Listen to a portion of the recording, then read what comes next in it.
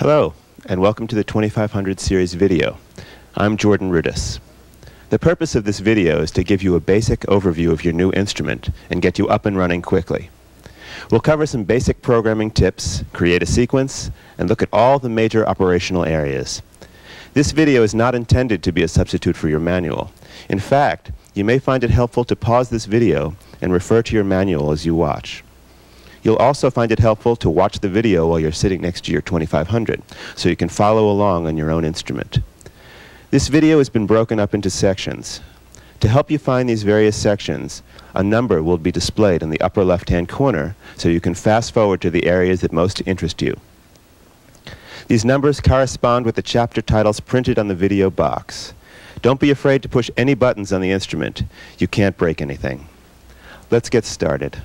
First, we'll give you a quick overview of the instrument.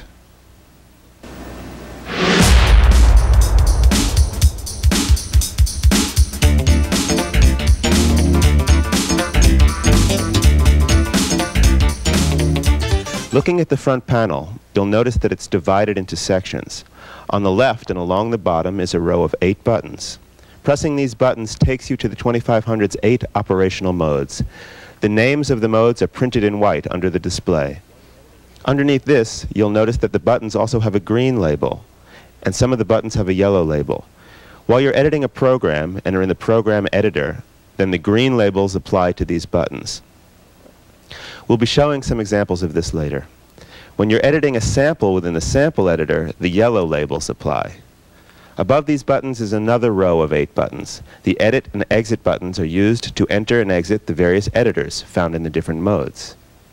The middle 6 buttons are called soft buttons because their function changes according to where you are in the software menus. You will notice 6 blocks at the bottom of the display. The blocks change names in relation to the function displayed on the screen. For instance, when you first turn on the 2500, you're in the program mode, and the soft buttons are used to transpose by octave, change MIDI channels, and change the way programs are displayed, or send a MIDI all notes off message. If you have a rack version of the 2500 and just tried pressing these buttons, you may have noticed that pressing the octave plus and minus buttons had no effect. Don't worry, this is normal. We'll explain about this in just a moment. To the left of the display are the channel bank buttons. These buttons also have different functions depending on which mode you're in. In program and several other modes, they will switch you through the 16 MIDI channels. In quick access mode, they switch to the different quick access banks. In the song mode, they switch record tracks. And if you're editing programs or setups, then the green label under the button applies, switching you through layers in a program or zones in a setup. To the right of the display are buttons used for navigating and data entry. The 4 arrow buttons move the cursor around in the various edit screens and also scroll through programs and setups when in those modes. The wheel and the plus and minus buttons are used to scroll through the values of the various parameters, and the numeric keypad is used to directly enter specific values. Finally, we come to the sample input section. If you don't have the sampling option, there will be a blank panel instead of jacks. We will not be covering sampling in this video, so refer to the chapter on sampling in your manual for information on this. On the back panel, you'll find the typical power, MIDI, SCSI, and audio connections, along with the KDS port, which is used to connect the optional DMT interface using Kurzweil's proprietary digital format. If you have the sampling option, you will also see digital input and output connectors. Let's take a moment to talk about the audio outs. You'll see there are 10 configured as pairs labeled mix, A, B, C, and D. It's important to understand that even though there are 10 jacks, there are only 8 routable outs. Here's the way it works. When you route a signal, you choose the A, B, C, or D pairs and the appropriate panning position. But all audio signals come out of the mix pair until you physically plug a cable into a separate out. At that point, any signal routed to that out is removed from the mix and comes out of that particular output. So if you plug cables into all of the separate outs, there will be no signal coming from the mix outs. To route something through the standard effects processor in your 2500, you need to set the output to A, but the effects actually only come out of the mix outs. So if you plug cables into the A outs, then you will not be able to use the effects. For this reason, a typical way that the users would wire their units is to plug into the mix B, C, and D pair. We should mention that this method of using the effects applies only to the standard effects processor.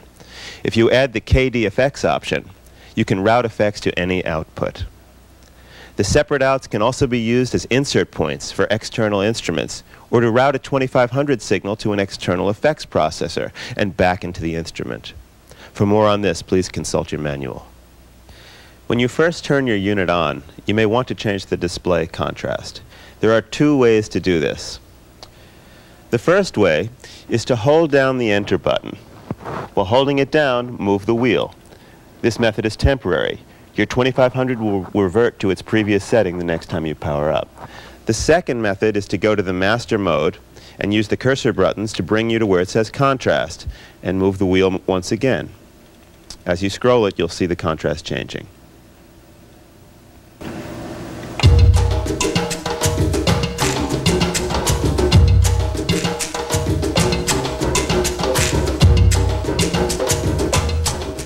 Now let's jump in and start playing. We'll assume you know how to hook up MIDI and audio. If you aren't in program mode, go there by pressing the program button. If you have a rack, make sure your keyboard is transmitting on channel 1. Then check the upper right-hand corner of the 2500's display to see that it's on channel 1. If not, you can change it using the channel bank buttons or the channel soft buttons.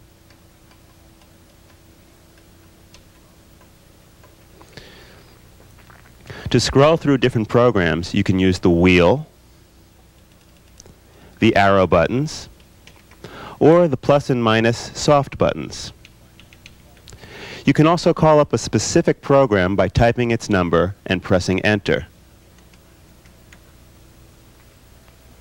Take some time to explore the preset programs, making sure to use the mod wheel and other control sources.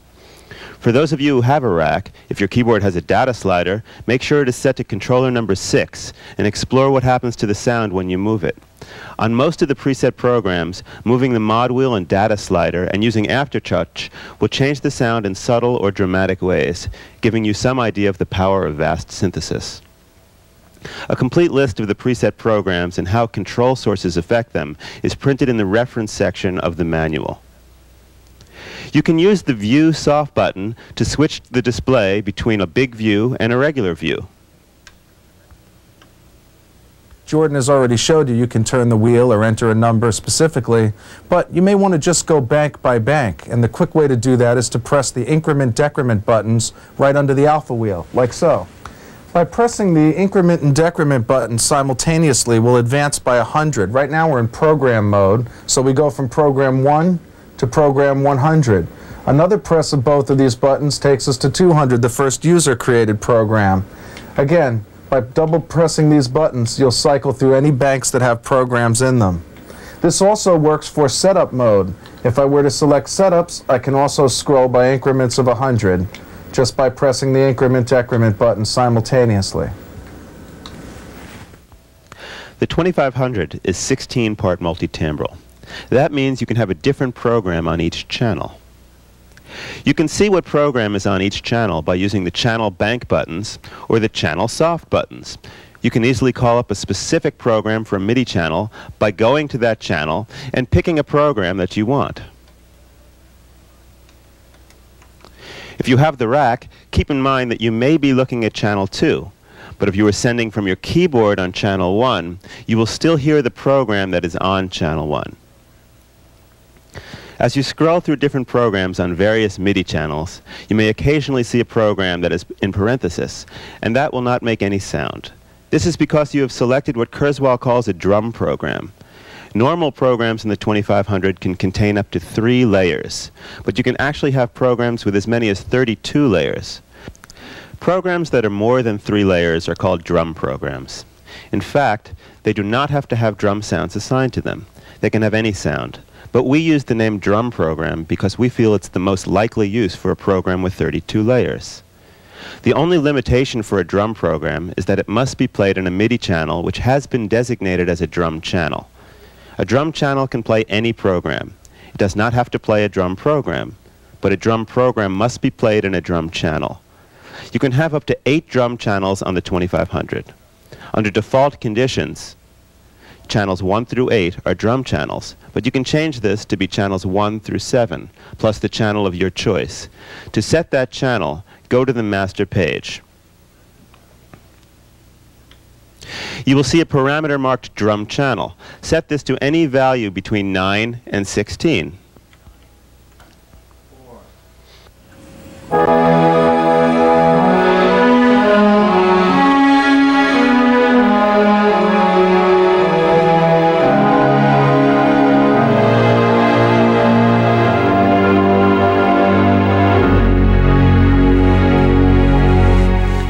There are many ways to use your 2500 in live performance mode, and thanks to the very handy buttons on the front panel, you can do an awful lot.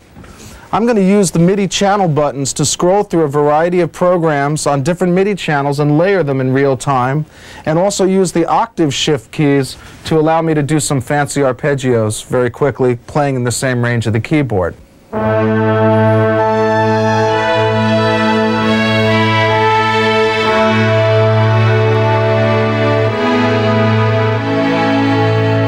Switching to MIDI channel 1 and using a piano, changing its octave, and to 0 back to normal tuning, I just press both octave keys.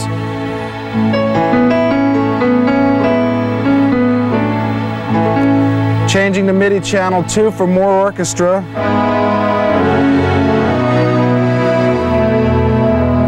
Changing to MIDI channel 3 for some wind. Pressing both channel buttons to return back to MIDI channel 1 to play piano again. Changing my octave. And zeroing back to normal tuning. So these are some very simple uses of the front panel buttons that allow a lot of creativity to happen on the fly.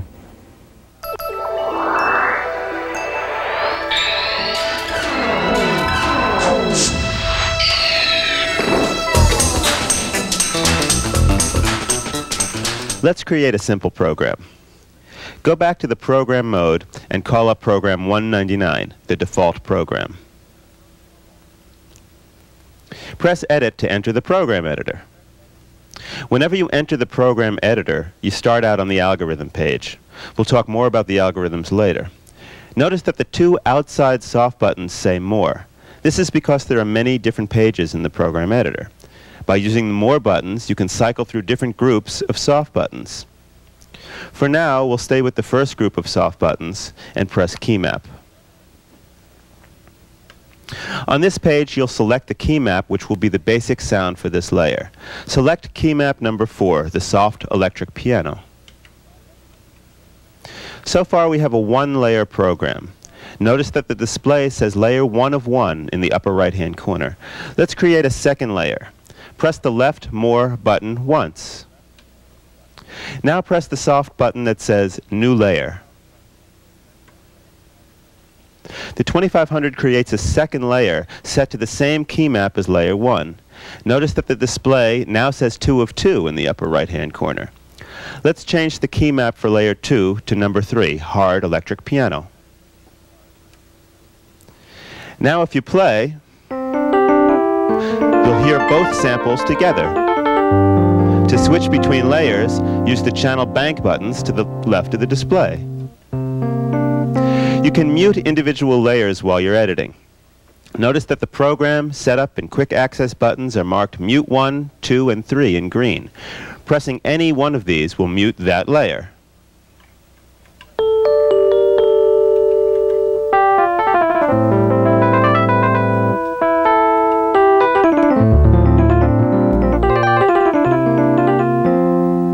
In the case of programs which are more than 3 layers, then the Mute 1 button will solo the currently displayed layer, and the Mute 2 or 3 buttons will mute the currently displayed layer. Now press the right More button, and then press the Layer Soft button. This page contains some basic parameters that affect how the layer works. We are going to set things so that the program switches between the 2 layers with velocity. If you are not already on layer 1, switch it there with the channel bank button. The low velocity parameter is already set to triple P. Use the down arrow button to move the cursor to high velocity and change the value to MF. Now switch to the second layer. Leave the high velocity on triple forte and change the low velocity to F.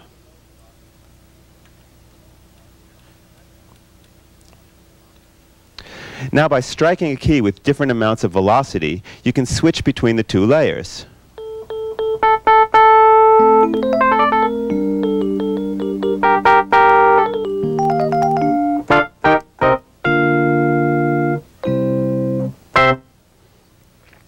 Notice that there are also other parameters for note range on this page. You can use these to create split programs by limiting the note range for each layer. There are many other things we could change, but we'll have to save that for the advanced programming section. For now, let's talk about naming and saving your program. Press the left More button twice, then press Name. You see the name of the original program, Default Program. Let's name our program E-Piano. The numeric keypad is used for naming. Each number has letters printed in green underneath the button. Each time you press the button, it cycles through those letters. Use the plus/minus button to change from upper to lower case. The left and right arrow buttons, along with the two arrow soft buttons, are used to move the cursor across the screen. You can use the delete buttons to erase characters, and insert will insert a space.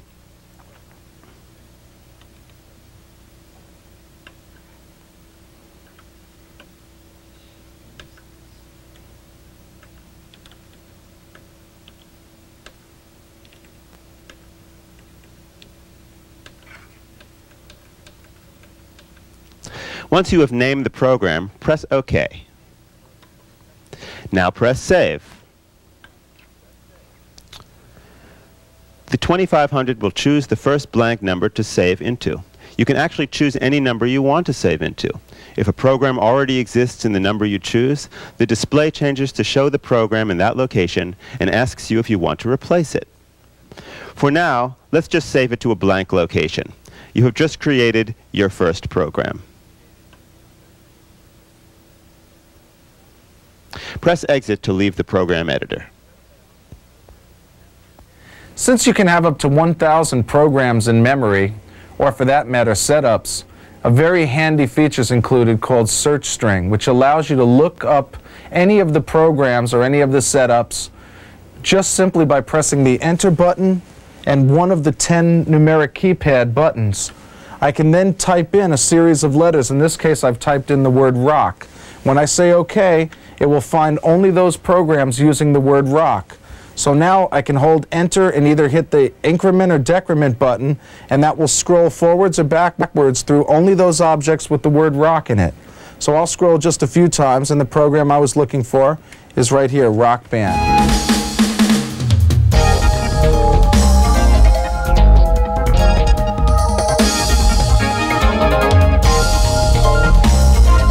Now let's take a look at Setup Mode. Setup Mode allows you to take up to 3 programs on 3 different MIDI channels and split or layer them in zones across the keyboard. If you go to Setup Mode, you will notice that you can have up to 3 different programs. Each zone will be on a different MIDI channel. Lines under the program name show where each zone is laid out on the keyboard. Before we proceed any further, we need to talk about one parameter which will be important if you have the rack module. It's called the local keyboard channel, and it is found on the MIDI receive page. To get to it, press the MIDI mode button, then the soft button labeled receive. You will need to use this parameter if you want to use setup mode. It's important to understand that a setup is a control-oriented function. On the keyboard version of the 2500, the keyboard itself will transmit on up to 3 channels when in setup mode. But with the rack, if your keyboard only sends information on one MIDI channel, you need a way to turn that information on one MIDI channel into 3 channels. This is what the local keyboard channel parameter does. It takes the signal coming in one channel and turns it into different information depending on where you are in the 2500. To demonstrate, set local keyboard channel to 1 and then send from your keyboard on channel 1. Now go back to setup mode and notice that although all the zones within your setups are on different MIDI channels, they all respond to information coming in on one channel. It is important to understand that local keyboard channel will change the way the 2500 performs in other modes as well. It changes the incoming information depending on what you have displayed in the 2500. For instance, if you are in program mode with channel 5 in the display, then the information coming in on channel 1 will be turned into channel 5 and you will hear the program assigned to channel 5. But if you turn local keyboard channel off by setting it to none, then if you send on channel 1, you will hear the program that is assigned to channel 1 even if you are looking at channel 5. Local keyboard does more than just change the MIDI channel. You will notice that the octave plus and minus soft buttons now will transpose the information.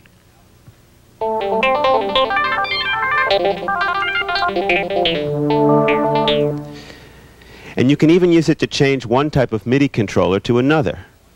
For more information on this, please consult your manual. Now let's go back to setup mode. Take some time to play the preset setups. Once again, make sure to try using the mod wheel and other controllers to see how they affect the sound. Let's make our own setup. It's easy to do. As we mentioned before, a setup can have up to 3 zones. We're going to make a setup with 2 programs layered on the right side of the keyboard and another program on the left side. Go to Setup 100, the basic setup. Now press Edit. I'm going to be using some programs that I've loaded in. You can use any program you'd like. I'm using ePiano for the first zone. Notice it's assigned to channel 1.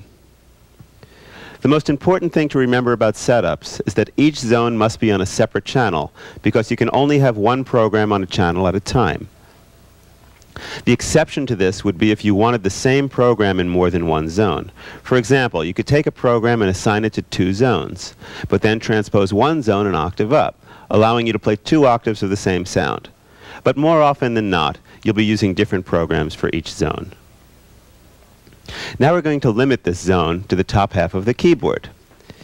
You can set the low note and high note individually by changing the parameters on the page. But the easy way is to press the soft button that says Set Range, then just strike the 2 notes on your keyboard.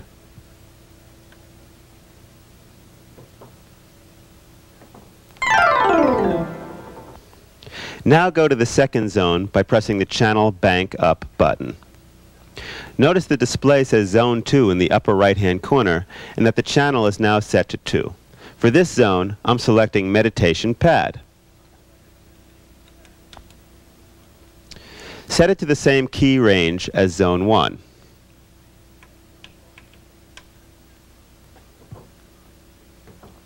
Let's transpose this program down an octave. Move the cursor down to the transpose parameter and set it to -12 semitones. Let's make this program a little softer than the first one.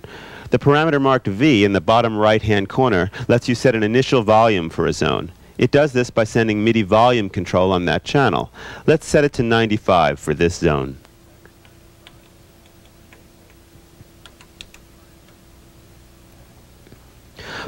Finally, go to Zone 3. Move the cursor back to Program. For this zone, I'm selecting Warm Bass. Now assign this to the lower half of the keyboard.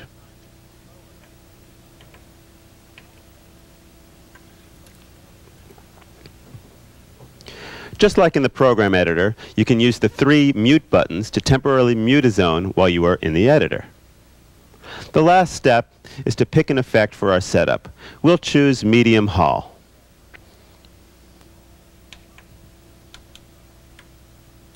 If you want, you can adjust the wet-dry mix.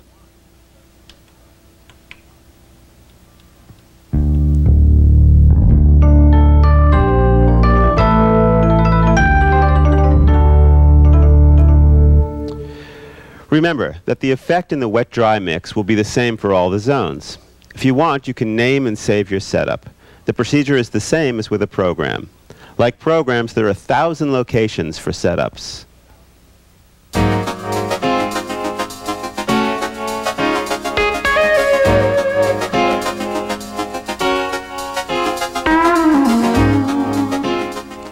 Now we'll take a look at Quick Access Mode. This mode was designed especially for performance purposes, but it can also be useful in the studio. When you go to Quick Access Mode, you will notice a list of 10 names.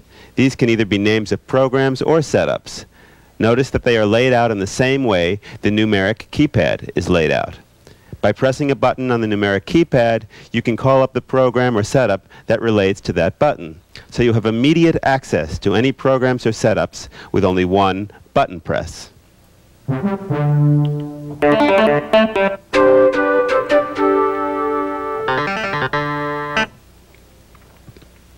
This group of 10 is called a Quick Access Bank. You can have up to 255 banks. The name and number of the bank is on the top line. You can use the channel bank buttons to move through the different banks. You can also go directly to a bank by pressing either the plus, minus, or the clear button on the numeric keypad. You can then type in the bank number and hit OK or Enter. If you look through the preset banks, you will see that we have organized them by groups. This is a useful way to use the banks. You can put similar programs in a bank and then quickly audition them to find the one you want. Creating your own bank is simple. Press Edit. The first parameter you see is entry. This is the number on the numeric keypad that you will assign the program or setup to. You can scroll through each entry with the channel bank buttons. The next parameter lets you select a program or setup. Scroll once to the left and we'll choose Setup. Scroll back to the right and you can choose which setup you want for this entry.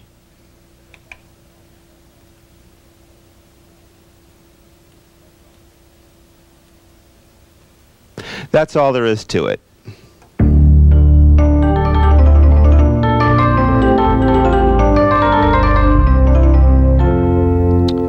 As you can see, there are soft buttons for naming and saving the bank.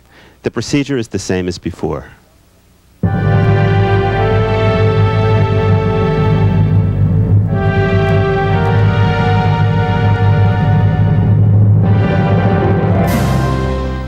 Now that we have played some programs and setups, let's take a step back for a moment and look at how the various parts of the 2500 are related. In Kurzweil's terminology, everything that can be named and saved is called an object. We already have seen that a setup is made of one or more programs. But what about other objects? Let's look at the hierarchy of all the objects. The basic unit of a sound is a sample. This can be one of the samples or waveforms in ROM, or a ROM sample you have edited, or a sample you have created yourself or loaded into sample RAM. The K2000 treats ROM and RAM samples the same way. The next level is the keymap. A keymap is a group of one or more samples assigned across the keyboard, with each sample assigned to a range of keys. The keymap then becomes the basis for a layer in a program. All of the programming parameters in a layer will be applied to all of the samples in the keymap. Next, we have setups and quick access banks, which we have already shown. Finally, there are several different master objects, such as velocity and pressure maps, intonation tables, and others. These master objects are so called because they apply to the entire machine. All objects have a name and a number. When you start saving your own objects, the 2500 picks the first available number. Different types of objects can have the same number. For instance, you can have a sample 200, keymap 200, and program 200. Since the objects are different types, the 2500 can tell them apart.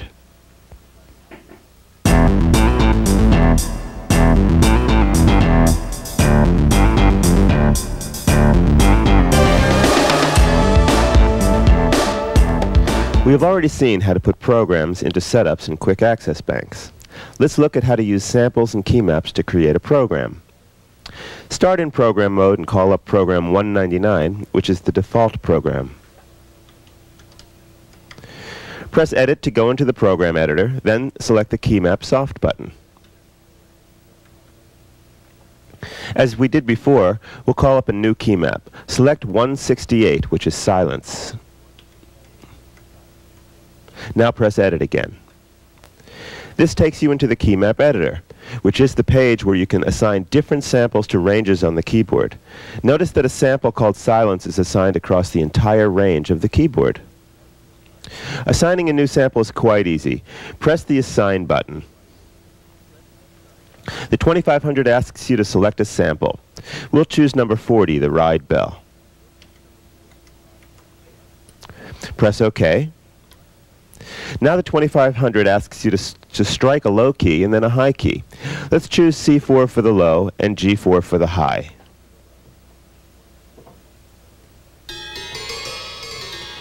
The display will return to the Keymap Edit page showing our sample assigned to the keys we struck. Let's do one more. Press Assign again.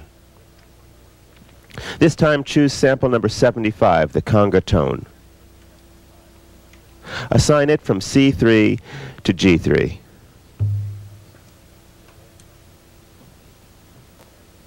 If you play across the keyboard, you will hear the two samples playing in their note ranges. Now let's examine our keymap. The screen only shows you one range at a time, but by scrolling through the key range parameter, we can see that we now have silence assigned from C2 to B2. We have sample number 75 from C3 to G3, and then silence again from G#3 to B3, and then the ride symbol number 40 from C4 to G4, and then silence again from G#4 to G10. An important thing to understand about a keymap is that it's like a string with different beads on it. For a regular keymap, you cannot have more than one sample assigned to a note. And you can't have nothing assigned to a note or group of notes. There will always be a sample assigned, even if it is silence. The only situation where you can have more than one sample assigned to a note is in the case of velocity switching keymaps. Please refer to your manual for more on this. As you have noticed, the sample transposes as you play it up and down the keyboard. In fact, the sample is transposed according to where its root key is defined. We put the root key in the name of all our samples to make it easier when you construct a keymap. Now let's go back to the key range for sample 75.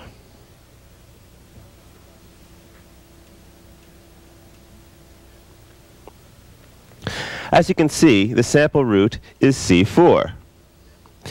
But we have assigned it from C3 to G3. So we are hearing the sample transposed down an octave when we strike the C.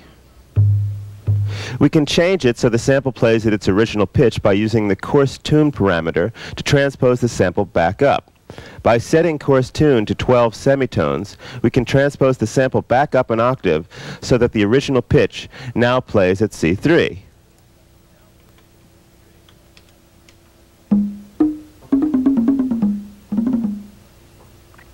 You can use the fine-tune parameter for subtle tuning changes.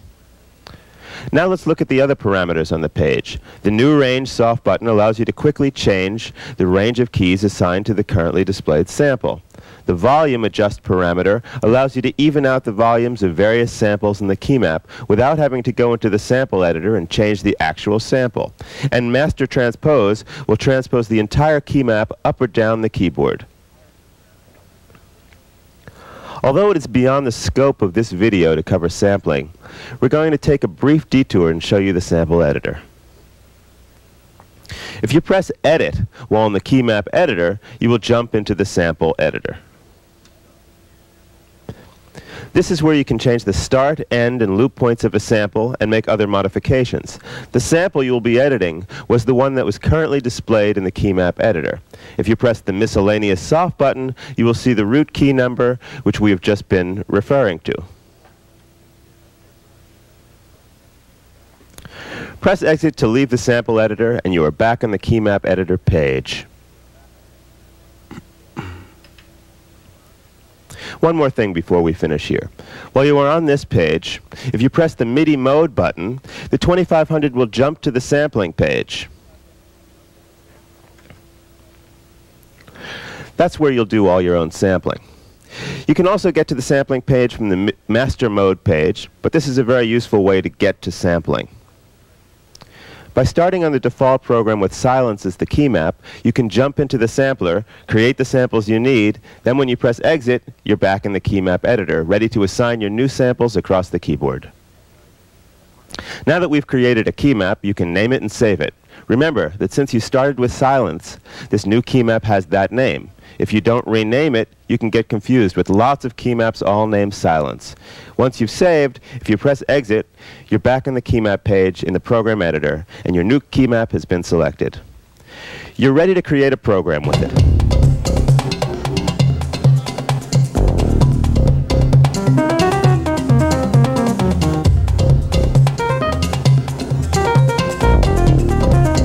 Now let's delve into the heart of the K2500 variable architecture synthesis. V.A.S.T gives you an outstanding array of tools with which you can modify and control your sounds. We'll try and give you some ideas of the possibilities. Once you understand the basics, we encourage you to experiment and create your own sounds. First, we need to talk about V.A.S.T algorithms. This is the heart of V.A.S.T. An algorithm is very simply a signal processing path. It controls how your audio signal is routed. When you first press edit in the program mode, you'll find yourself on the algorithm page. If you highlight the algorithm parameter and scroll through the different algorithms, you will notice that they consist of between 3 and 5 boxes.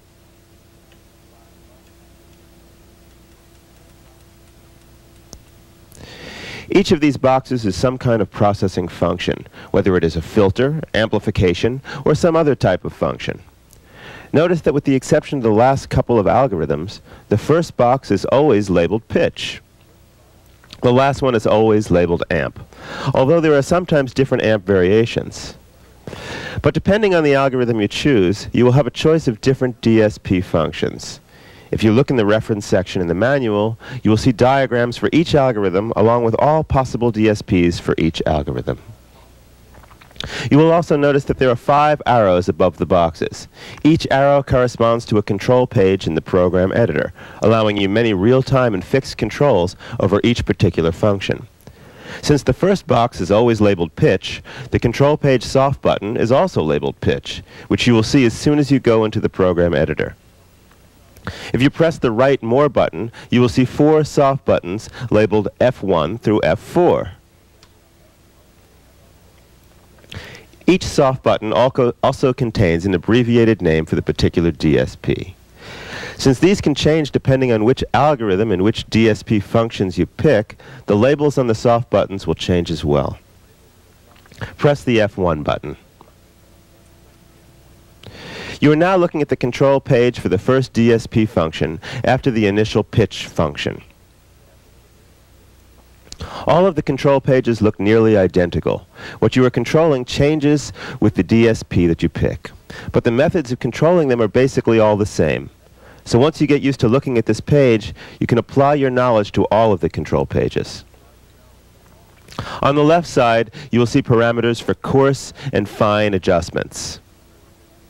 If you were looking at a filter page, these would represent a cutoff frequency. If you were looking at an amp page, you would be looking at an amount of dB. Kurzweil uses real measurements for all of the DSPs, not some arbitrary number between 1 and 127. On the left side, you will also see parameters for velocity tracking and key tracking. On the right side, you'll see parameters for setting control sources, such as LFO or envelope, or for using a physical controller, such as a mod wheel or pedal. On the 2500, just about anything can be used to control anything else. It is by using these control capabilities that you can breathe life into your sounds. Press exit, and then no if it asks you if you want to save. Now that we have given you a general overview of V.A.S.T, let's get into programming a patch so you can see how to put these concepts into action. Call up program 199, the default program, and press edit. Now press the Keymaps soft button and change the key map to number 151.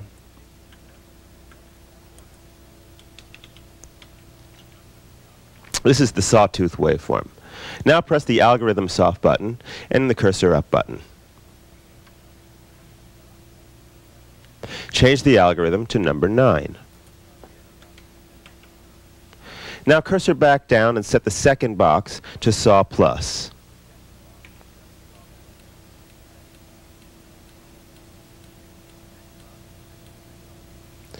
Cursor to the next box and set it also to SAW plus. Finally, cursor to the next box and set that to LP2 res.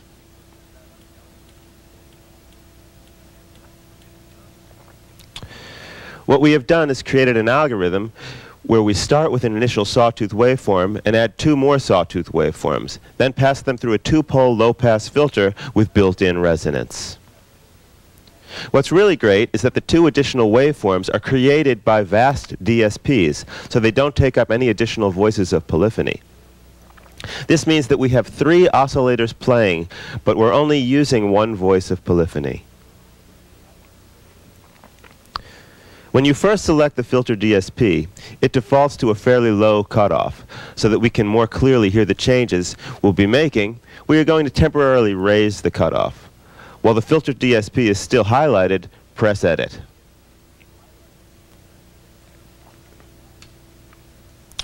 This will jump you directly to the control page for the filter.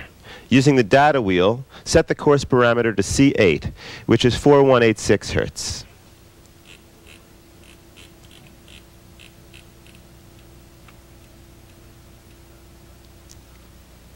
If you play the keyboard now, you'll notice that it sounds like part of the sound changes pitch with the keys, but the other parts stay in the same pitch. This is because the 2 sawtooth waveform DSPs are not set to have any key tracking. Let's fix this. Press the right More button so that you see the F1 through F4 soft buttons. Notice that both F1 and F2 have pitch on the buttons. This is short for pitch and indicates that the control pages will be controlling pitch of these oscillators. Press F1, scroll down and set key tracking to 100 cents per key.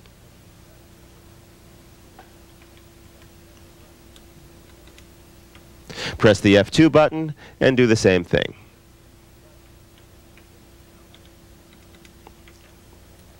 Now if you play your keyboard, you'll hear everything changing pitch as you play up and down.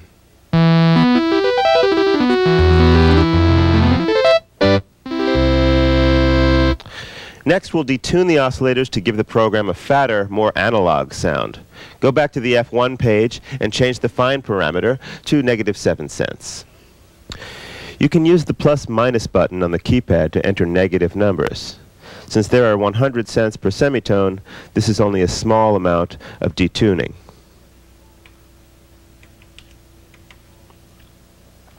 Now go to the F2 page and set the fine to 3 cents.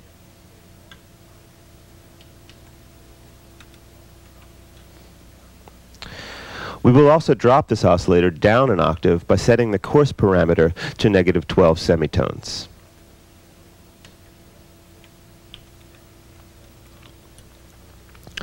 Next, we're going to set the mod wheel to open and close the filter, controlling the brightness of the sound. We'll go back to the filter page, this time by pressing F3. Notice that it's labeled frequency, showing you're controlling the cutoff frequency of the filter. Set the course parameter to C4, which is 262 Hz.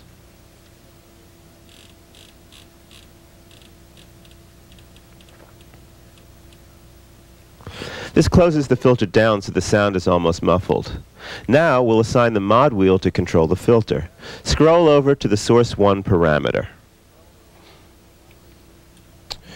We offer an extremely wide range of control sources, and it can take a while to scroll through them. So Kurzweil gives you an easy way to call up a control source, called intuitive entry. Press and hold the Enter button, then move the mod wheel on your keyboard. If the mod wheel on your keyboard is set to send MIDI controller 1, then the display should change to M wheel. Next, set the depth parameter to 6,500 cents.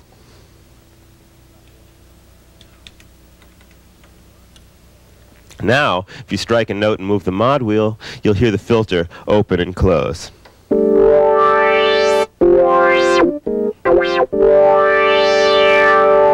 You'll also hear that characteristic wow that comes with using resonance on a filter, because the filter we have chosen has resonance automatically added.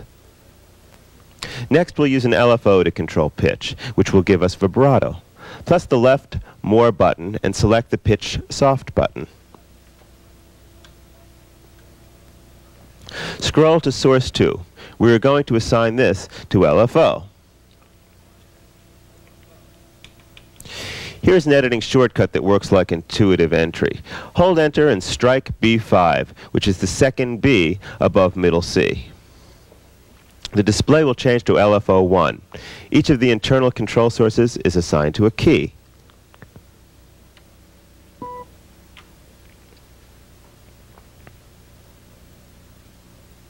If you have certain control sources you use over and over again, you can quickly call them up by memorizing which key they're assigned to.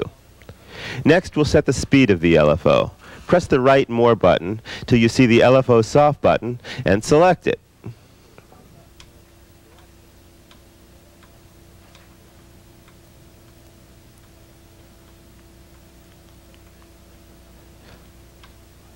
Set the minimum rate for LFO1 to 5.50 Hz. Leave the rest of the parameters as they are.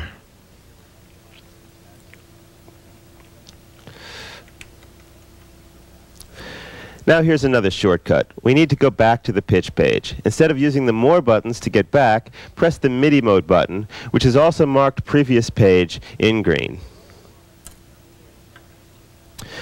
The 2500 jumps right back to the pitch page. Now we'll control the amount of vibrato with Aftertouch. Highlight the depth parameter.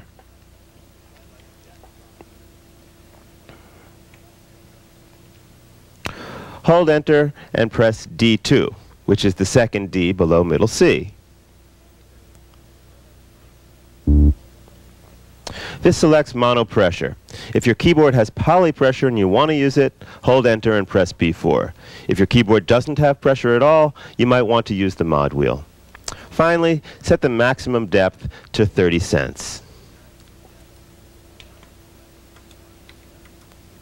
Now when you play, the harder you press, the more vibrato is added.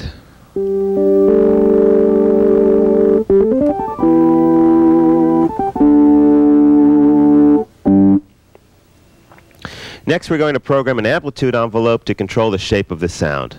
Scroll with the More buttons till you see Amp Envelope and select it.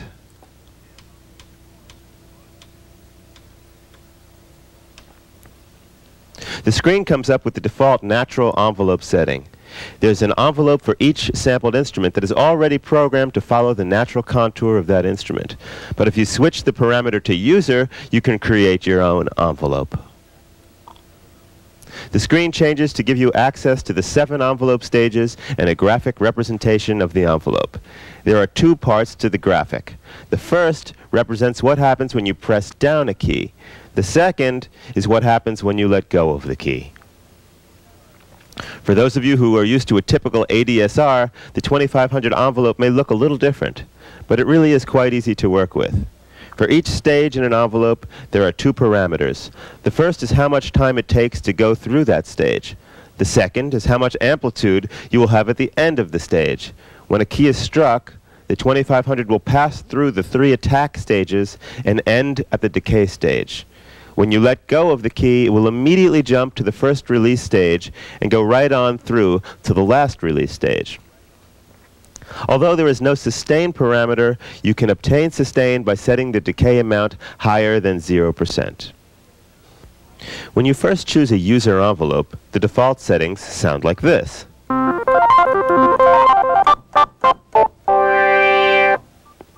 We'll change it to the following amounts.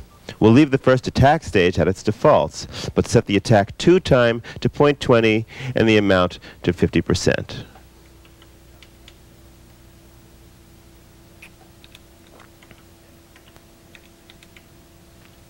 Next, we'll set the decay stage to 1 second and the amount to 43%.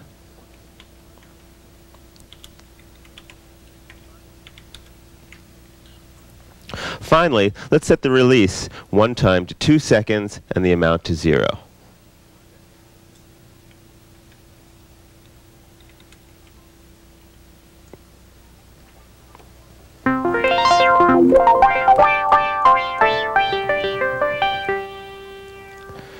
Notice that there are soft buttons marked envelope 2 and envelope 3.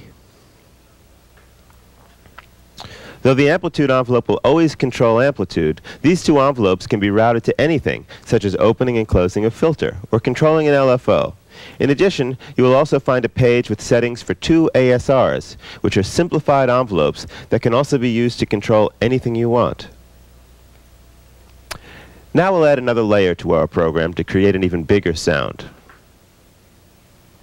Press either of the more buttons until you get to the set of soft buttons that start with New Layer. This set of buttons lets you add and delete layers to your program. When adding, you can add a default layer, duplicate the current layer, or even import a layer from another program.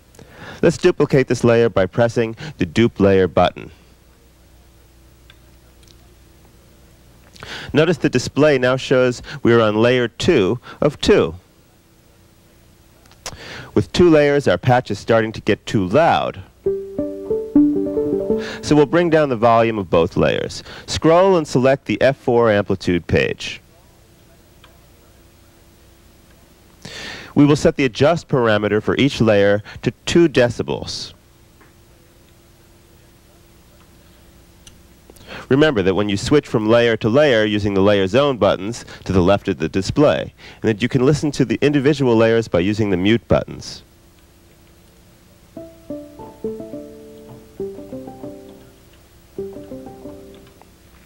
Now scroll and select the layer button. We are going to add some delay to layer 2 so that it starts a little after the first layer. Set the delay control parameter to on. Then set the maximum delay to 40 milliseconds.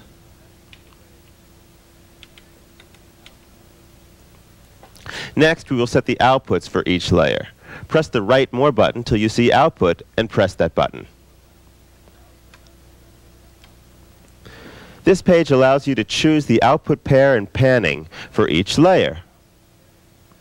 If you wanted to use a single out, you would choose a particular pair, then pan it hard left or hard right. We will leave both layers set to the A-FX output pair. Remember that everything comes out of the mix outs unless you plug a cable into the separate out. Another thing to understand is that to route a sound through the effects processor, you must assign it to the A pair. But the effects only come out of the mix outs. The actual A separate outs are dry. So to use the internal effects, make sure you route the layer to A and then have cables plugged into the mix outs and not the A separate outs. The panning is determined by the pan and the mode parameters. The mode parameter has several values. The default is plus MIDI. This setting takes the initial setting of the pan parameter and will change if you send MIDI controller 10, the pan control. If it is set to fixed, it will stay at the settings you set for the pan parameter and will ignore controller 10. Auto and reverse will determine the pan position based on the key range. In other words, as you play across the keyboard, the pan position will move. Auto moves left to right as you go up the keyboard. Reverse is good for a string section, mimicking the way a string section sets up, with the basses on the left and the violins at the right. Let's set layer 2, which we are currently on, hard right, and layer 1, hard left.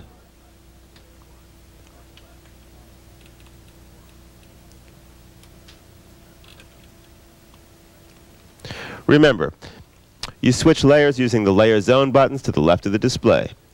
We'll leave the mode on plus MIDI for both layers. Now let's add an effect to our patch. Press the Effect Soft button, then choose Effect number 1. So, now set a wet-dry mix of 35%. This will be an initial level. We are going to program a controller to change this in real time. If your keyboard has a data slider, use that. If it doesn't, you could try another controller such as a continuous pedal or even the mod wheel. Scroll over to the source parameter. Once again, you can use intuitive entry. Just hold the enter button and move your controller.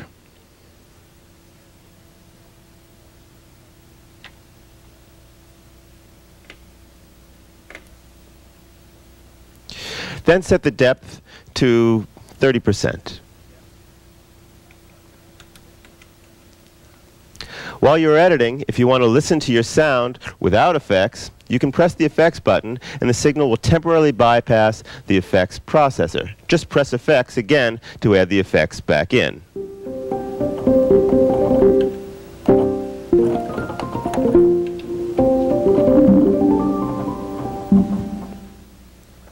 Although our sound is complete at this point, we'll add one more thing to demonstrate some more features. Press either of the More buttons till you see the Import Layer Soft button, and press it. From this page, you can import any layer from any other program. While on this page, you will hear the layer you have selected, along with the layers you already have in your program. Press the Mute 1 and Mute 2 buttons to hear only the layer that you are importing.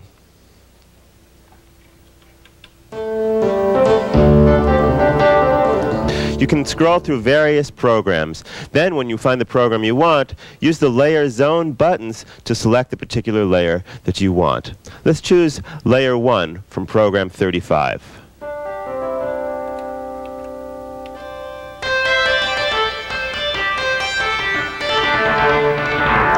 Now press Import. The screen shows you that Layer 3 was imported and returns you to the previous screen you were on. Now use the More buttons, select the layer page once again. We're going to program things so that you can use the Sustain pedal to switch between this new layer and the other two layers. First, we will set each layer so that it will not sustain when it gets the Sustain pedal controller. Scroll to the parameter that says Sus pedal and turn it off for each layer.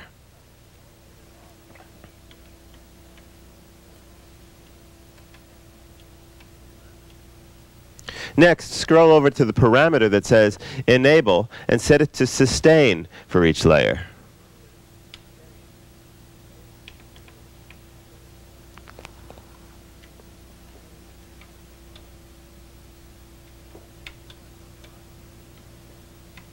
Just like with the mod wheel, you can do this quickly by holding Enter and stepping on the Sustain pedal. Finally, scroll down one parameter where it simply says S. This stands for sensitivity. Set layers 1 and 2 to reverse and leave layer 3 on normal.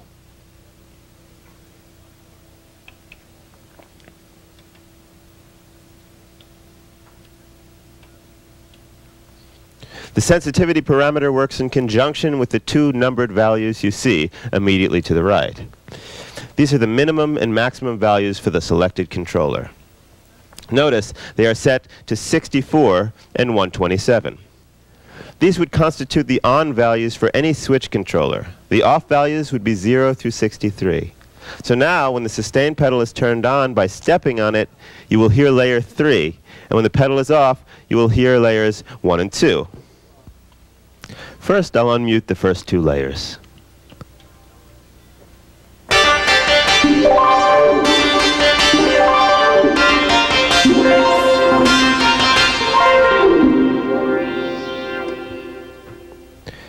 Now you can name and save your program using the methods that we covered previously. So let's say I was editing my Rock Band program, maybe changing the sine wave here or some particular edit, and a note becomes hung up like this. I now would be forced on most synthesizers to exit and save whatever changes I've made and get out of my editing. On our instrument, a simple press of the two buttons under the More and Pitch will send the All Notes Off command and silence a stuck note. We'll also reset controllers. Let's say all of a sudden now my pedal isn't sending sostenuto, and it should be.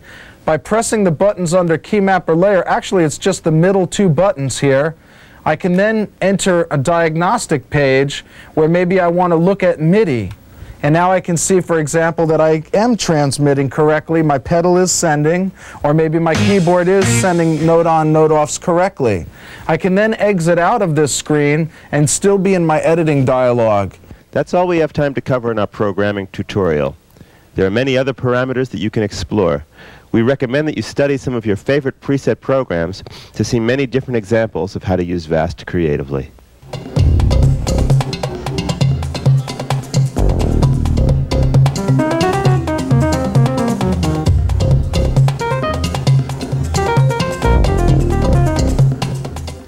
Once you start creating your own programs and samples, you're going to want to save them to disk. Let's take a moment and talk about memory.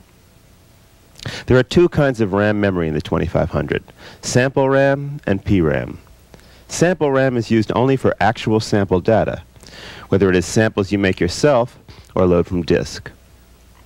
If you have the sampling version of the 2500, your unit comes with sample RAM. If you have the basic unit, you have no sample RAM. Either way, you can expand your unit up to 128 meg using SIMs. This type of memory is volatile. That is, when you turn the unit off, the samples will be lost, making it necessary to save them to disk before turning the unit off. The other type of RAM, PRAM, is used to hold all objects except for the actual samples. This type of RAM is battery-backed. However, it is always a good idea to back up your data by saving it to disk anyway. Press the disk mode button. The current disk parameter is highlighted. If you have not changed this from the factory default, it will be set at floppy.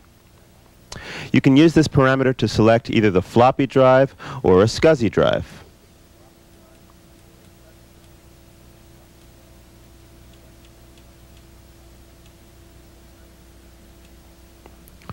Each device in a SCSI chain needs to have its own separate ID. There are 8 possible IDs numbered between 0 and 7. The default number for the 2500 is 6. If you're planning on hooking up your 2500 up to a SCSI drive, we recommend that you read the SCSI information at the beginning of the disk mode chapter in your manual. SCSI has several rules that need to be followed, or you can end up with corrupt data. For now, we'll be working with a floppy drive, so set the current drive to floppy. Take a double density or high density disk and put it in the drive. Make sure the Write Protect tab is in the down position. The K2000 uses a DOS format for its floppy disks. If you have a disk pre-formatted for DOS, you can save it without formatting. Otherwise, you must format the disk. Press one of the More buttons till you see Format and press it.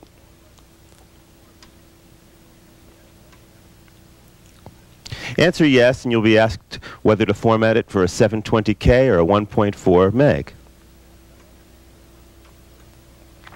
Double density disks are 720K, and high density disks are 1.4 meg. You should always format the disk for the appropriate size. If you try and format a double density disk for 1.4 meg, it will fail the formatting process. Press yes in the next couple of screens, and the formatting process begins.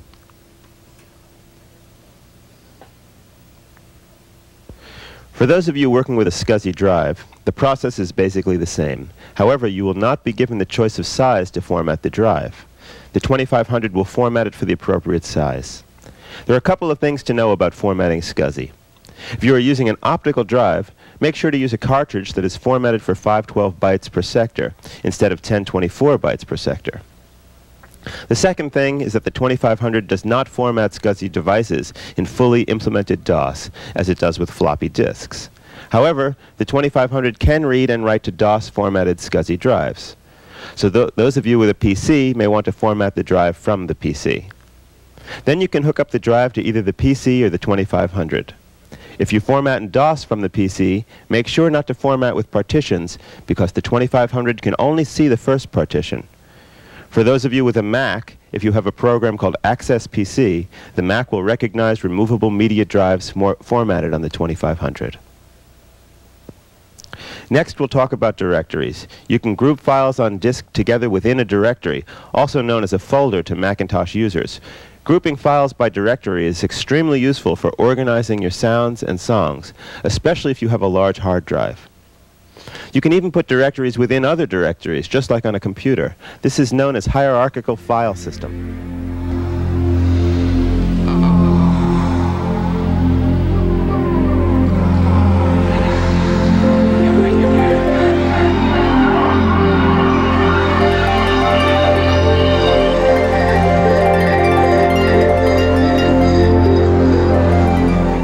Press the Write More button and select New Directory. You are then asked to name the directory. The name can be up to 8 characters and follows DOS naming standards. This screen looks similar to the naming screen for objects, but 2 of the soft buttons are different. The 2 arrow buttons are replaced. You can still move by the cursor by using the left and right arrow buttons to the right of the display.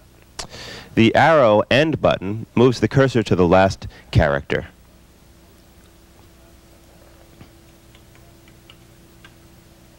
The Choose button will display a list of names of files already on the disk.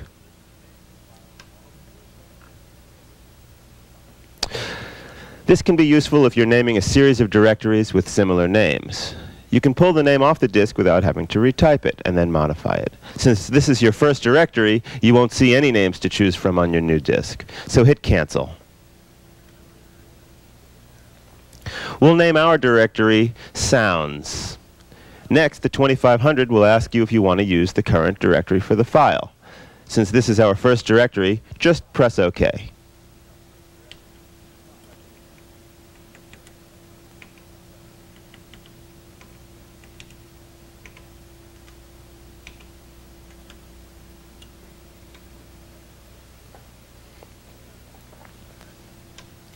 The 2500 creates a directory and returns you to disk mode.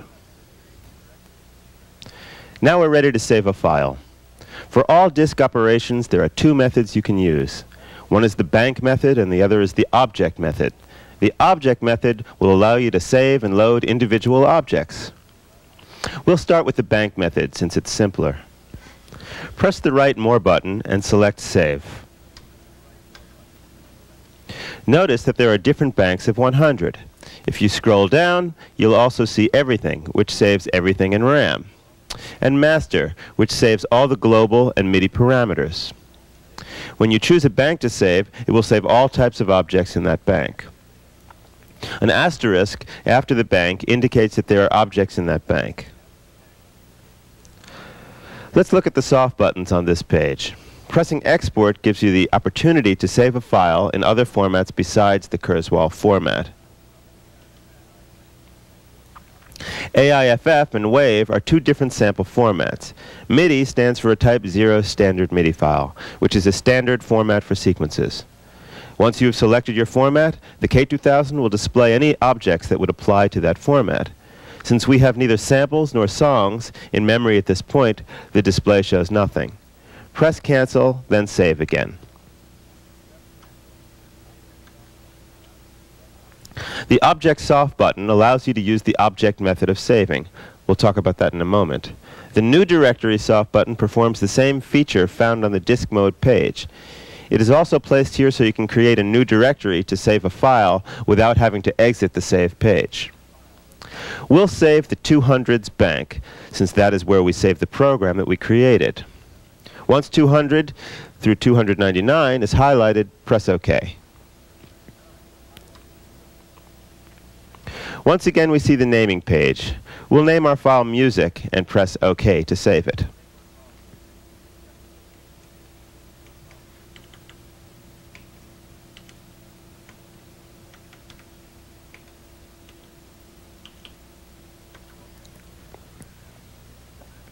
Next, the 2500 asks which directory we wish to save in and shows the current directory. In this case, it is the root directory, which is the top level of the disk hierarchy. This is indicated by the backslash with no other directory names. We want to save the file in our Sounds directory, so press Change. The top line of the display shows that we are in the root directory. The display shows all directories and files found within the current level. In this case, there is only one directory. The 3 soft buttons on the left side will help you navigate through the different directories. Since you can have directories placed within other directories, these buttons allow you to move up and down through the hierarchy. The root button takes you immediately to the top level. The parent button moves you back up 1 level, and the open button shows you the directories within the current directory. Pressing Current will save the file to the current root level directory. If you want to save the file within the Sounds directory, press the Set Directory button. The file is then saved. Now let's load a file into the K2500. For this example, we'll load a file from one of the disks that came with your 2500. This disk is marked Extra Programs and Demos. Put the disk in the drive and press Load.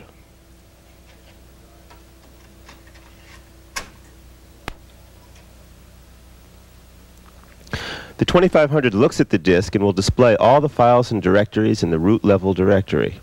You will want to take some time exploring the files on this disk. There is a directory full of demo sequence files. There's also a directory called the Farm. In this directory, you will find over 1,000 programs organized into follows by program type. It's an incredible collection of sounds, and it truly shows off the diverse capabilities of the 2500. Scroll down till you see the file marked Video. This time we'll use the object method to load individual objects. Press Open. The 2500 reads the file and will display all the objects in the file. You can select individual objects to load. Simply scroll till that object is highlighted and press Select.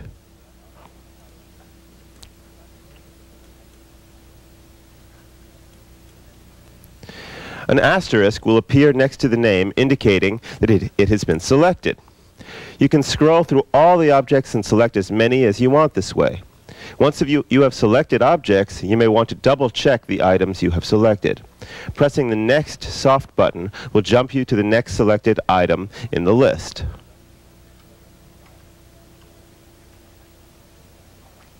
If you have different types of objects in the file, pressing the Type soft button will jump you to the first object for each type in the list.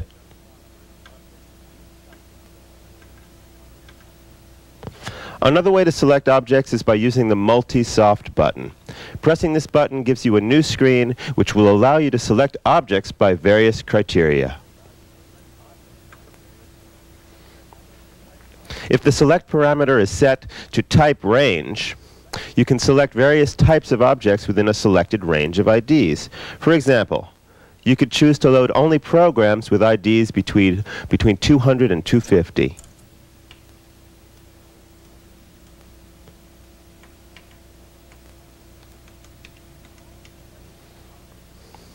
The All, Type, Toggle, and Clear soft buttons will help you in quickly selecting or deselecting groups of objects. There are also other settings for the Select parameter. Check your manual for a detailed description of these features. Once you have chosen the objects you wish to be selected, press the Set Soft button. You will be returned to the Object Load page, and you will see that the objects you chose now have an asterisk indicating that they have been selected.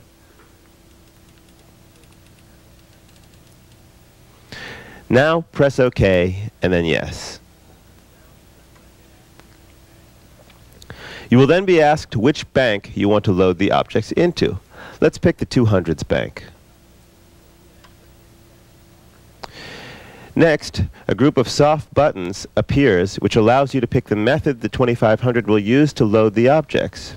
If you started with an empty bank, you will see only Append and Fill.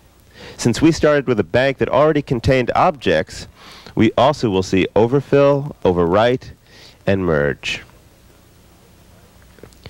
Each of these methods will load in the objects to different locations, depending on what is in the file and what is already in that bank. For a complete description of the differences between the various choices, consult your manual. For now, we'll choose Append. The 2500 loads the objects and returns to disk mode.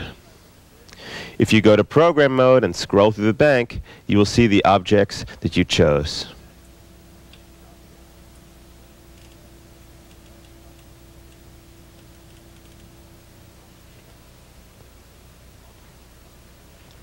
Disk mode also gives other tools for manipulating files and directories. You can delete or rename them. You can move them from within one directory to another. You can also copy individual files or backup directories from one disk to another. These features work in much the same manner as loading and saving, so you can consult the manual if you have any questions on them. You will also find a soft button marked Utilities. In this window, you can check the amount of free space on your current disk, list the files in various directories, or find a file or directory by using a search string. The last thing we'll cover in disk mode is the macro feature. A macro is a set of instructions that will allow the K2500 to automatically load different files and individual objects from those files from a variety of disks. For example, if you have a CD-ROM full of samples, you could create your own programs using some of those samples and save the programs to a floppy disk. Then create a macro which will load the samples you want from the CD-ROM and the programs from the floppy. When you load the macro, the K2500 automatically will do the rest. Another thing you can do is create a boot macro, which will automatically load the files you want each time you turn the 2500 on. To create a macro, press the Macro Soft button.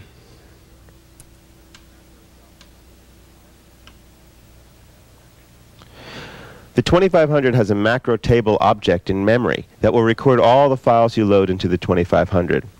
There is only one table in memory at a time. When you first enter the macro page, the macro recorder is turned off. Press the On Soft button to turn the macro recording on.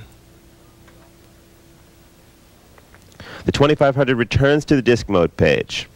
Notice that the display shows that macro recording is on. Now you can go to the load page and load a file or group of files. The 2500 records everything you do. You can select individual objects from a file or load the entire file. We'll load the file Video 2.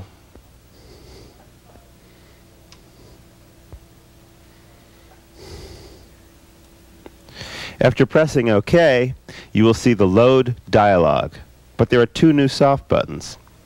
If you press OK, the 2500 will load in the selected file and add the entry to the macro table. If you don't want to actually load the file, but you want to add the entry to the macro table, press Macro. Normally, macro entries are added to the end of your current macro table. The Insert Soft button allows you to place the entry in a different spot. For now, we'll choose the 500 banks and press Macro.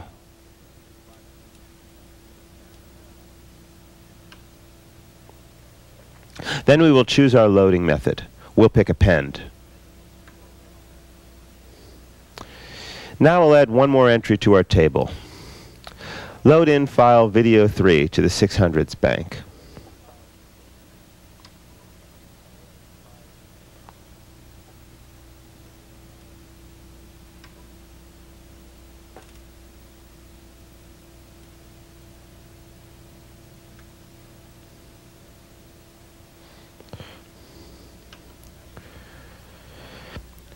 Now we're ready to save our macro. Press Save and then Macro.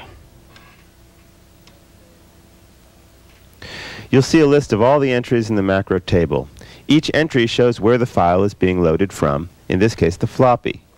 It also shows the directory path for the file and the bank it will be loaded to, along with the loading method, in this case Append. Before you save, you need to select which entries you want. You can highlight specific entries and press Select to only select certain entries. Since we want both entries, we will just press All. Next, we'll name our macro Test and save it.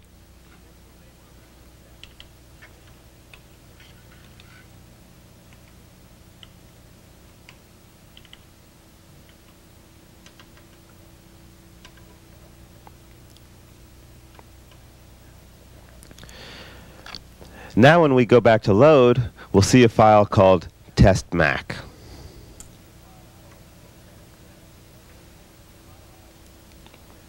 Notice that the file suffix is mac instead of the typical KRZ. Select that file. The display asks if you want to load the macro as specified. If you press OK, it will load the files into the banks we previously designated. You can also choose to override the bank and loading mode settings by choosing a different bank. We'll load as specified by pressing OK.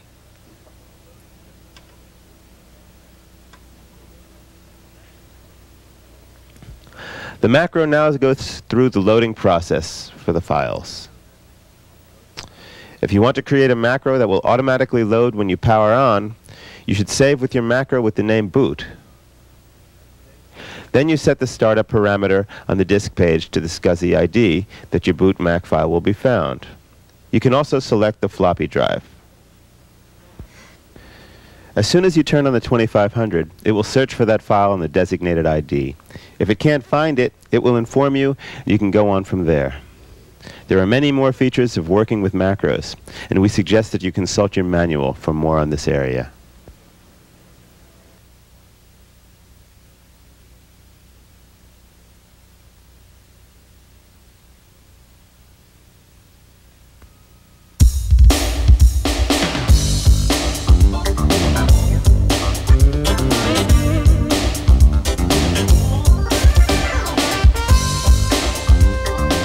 Within the K2500 song mode, you'll find a full-featured sequencer. For those of you who have never used a sequencer, it functions much like a tape recorder does, but instead of recording sound, it records events. When you play back the sequence, the 2500 recreates those events, and the instrument is played just as if you were playing notes yourself in real time. Of course, since this information has been recorded digitally, you can go back and edit individual events to change your performance or fix mistakes. If you have the rack, you'll probably want to use the local keyboard channel parameter. As I mentioned before, this parameter will rechannelize incoming information. By setting the local keyboard channel to 1, I can leave my keyboard transmitting on channel 1. Then as I go to record on each track, I can change tracks without having to change the transmit channel on the keyboard. When you first go to song mode, you'll be on song number 1, New Song. If you're not on that song, change to it. Let's look at the main song page. Along the bottom, you'll see a row of 16 tracks, along with MIDI channels assigned to those tracks. We've logically assigned track 1 to MIDI channel 1, track 2 to channel 2, etc. However, you can assign any MIDI channel you want to any track. You can even have more than one track assigned to the same channel. But keep in mind that you can only have one program on a channel at a time. So in that case, both tracks would be playing the same program. To record our first track, we'll set the record track to 1 and call up a bass program. We'll set the tempo to 100. Then we'll go to the miscellaneous page and set the record mode to linear and the play mode to loop. There are different ways of recording your data, and we'll be exploring the various record modes. Linear recording is just like recording to tape.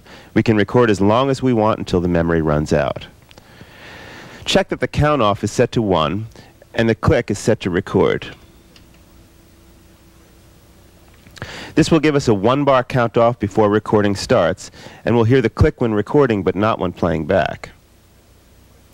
Now press main to get back to the main page. In the upper right-hand corner, the 2500 displays the song status, which is stopped right now. Press the record button. Notice the display flashes record ready. When you hit play, the 2500 will count off 4 beats since we designated a 1-bar count off, and then begin recording.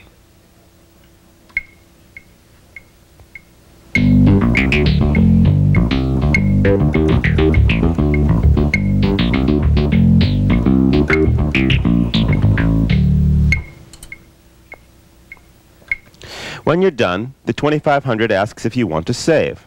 You can name your song here as well. We'll go ahead and save it.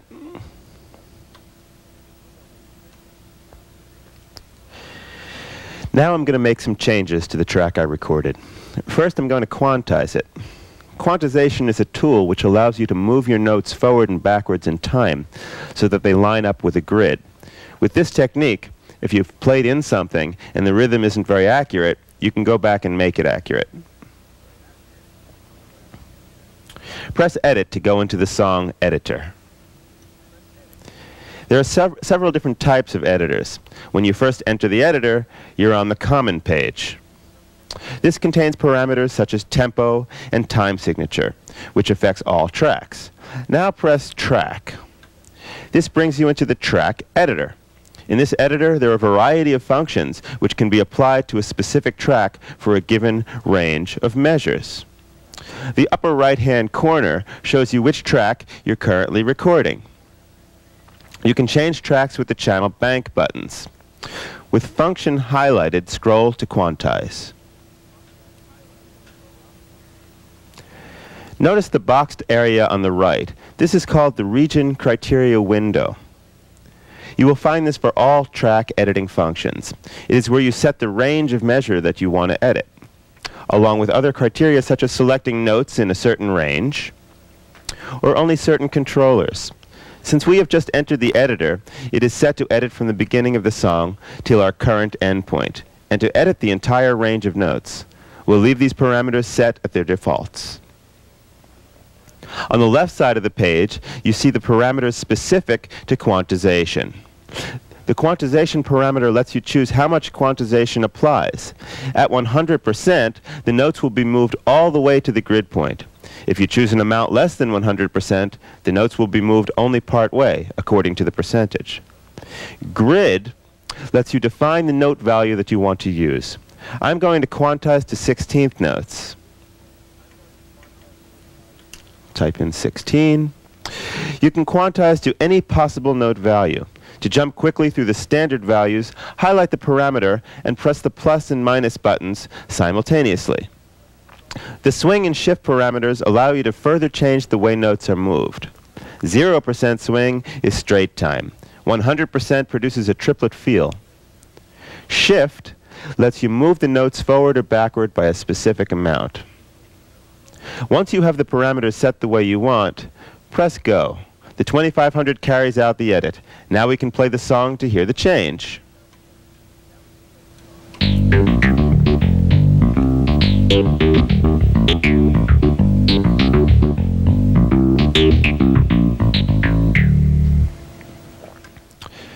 Press done to return to the common page. A lot of musicians and composers like to take loops from CD-ROM, especially for dance music, and I can show you here with the K2500 sequencer how to adjust the relative tempo of the sequence with the loop so that it matches up properly. So here I've loaded in this loop, and I can go to song mode and place it into a sequence. You see that the tempo is at 120, which is probably not the proper tempo for the song or for the loop, but if I just get the loop into the song and stop, doesn't matter how long I hold it, go into the event editor of the song and see that my starting note is at 120. I'm just going to bring that into the very first tick by pressing 001 and then enter. And now I've got the start of my loop at the very beginning of the song, and I can stretch it out for the full length of 1 bar, which is going to be a 1-bar loop. I can save this song. Now, it's at tempo 120, which is not the proper tempo for this loop. As you'll hear, after 1 beat, it's not looping properly. So I can adjust with fractional tempos. I go into the event editor, and I see that there is no tempo indication here. To get a tempo marker into your song, you just press record and play, and then during the count-off, just change the tempo field 1 increment and then press stop. Save that, and now if I look in the event editor, I see that I have a tempo display. My guess is that the tempo of this loop is somewhere around 80. That may be a little slow. And press play and see how this is looping now. Okay, I see that it's a little bit slow. There should be only 1 kick drum there. And I can bring up this tempo fractionally, maybe around 85. This is getting pretty close. And there, I think we have it right about there. So, even though the tempo says 85, you can see that in the event editor, it's actually set at 85.62. For our next track, we're going to record the drums. We'll be using the loop record method. Loop record works similarly to the way you create a pattern on a drum machine. You set a length for your loop, and then each time the 2500 goes through the loop, it adds what you are playing to the previously recorded info. The length of the loop is determined by the endpoint. Our endpoint is now set at the point where we press stop on our first track. We want to set our endpoint so that we can record an exact 4-bar loop. To set a new endpoint, press the Event Soft button. The event editor will list every single event in the track. You can scroll through the track and change individual things, such as note numbers, velocities, and durations. This is great for fixing wrong notes or other small mistakes. As you scroll, you'll hear each event. Notice that at the beginning of the track, you will find program and bank changes, along with initial volume and pan controller amounts. The 2500 creates these events when you first record the track. Scroll to the end of the track to change the endpoint.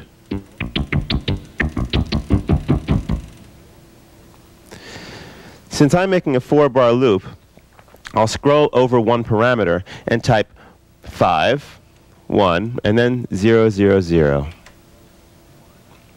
Then, of course, I hit Enter. Now press Done, then Exit. Since I've made changes to the track, the 2500 asks if I want to save the song. Press Yes.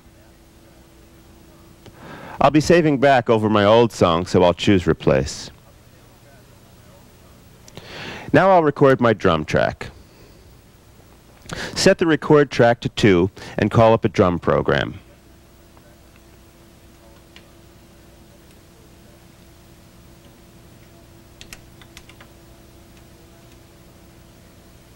Go back to the miscellaneous page and set the record mode to the loop.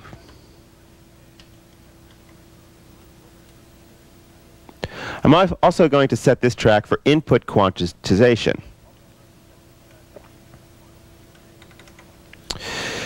You can actually quantize during the recording process by setting the quantization parameters on this page, instead of quantizing in the editor. Once again, I'll choose 16th note quantization and 100%. Now return to the main page. Make sure that the mode is set to merge. This way it will add what you record each time it runs through your loop. If mode is set to erase, then each time you record in the loop, it will replace what was there previously. If you make a mistake while recording in loop mode, you can erase an individual note by holding the Enter button and striking the note that you want erased during the point in time you want to erase the note.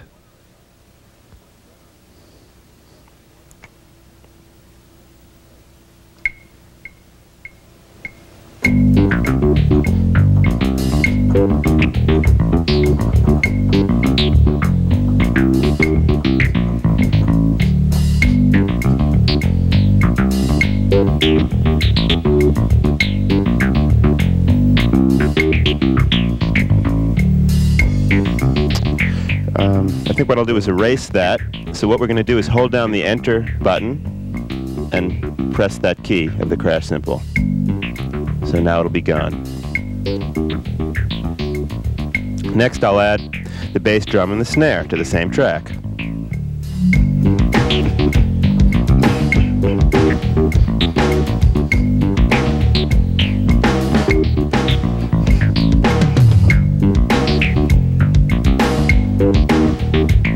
And you'll notice it's quantized as I play it in. Good. Now we hit stop, then it'll ask you if you want to save the song, hit yes, and we can replace. Now I'll record a comping part for track 3. For this part I don't want to use input quantization, so I'll go back and set that to 0%.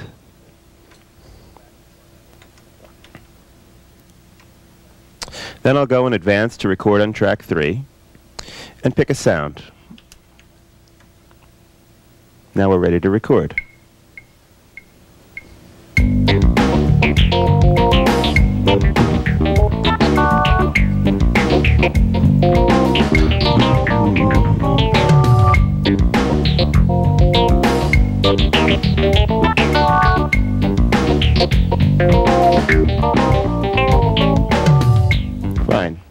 stop, I'll save it, and replace.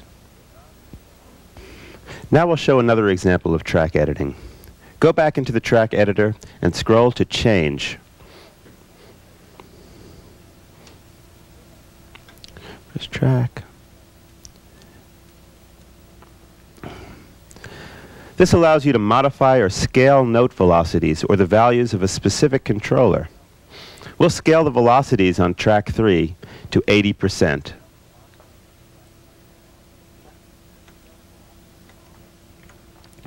You can use the offset parameter to add or subtract a specific amount. On constant, the mode parameter will affect all the notes in the range equally. You can set it to a positive or negative ramp so that the change occurs gradually from the start point to the end point of your defined range.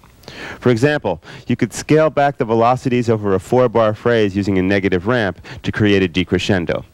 I'll leave it on constant.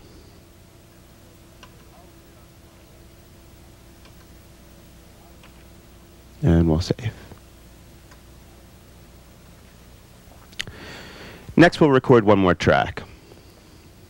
Go to track 4, and I'll pick a sound. And then we can start playing.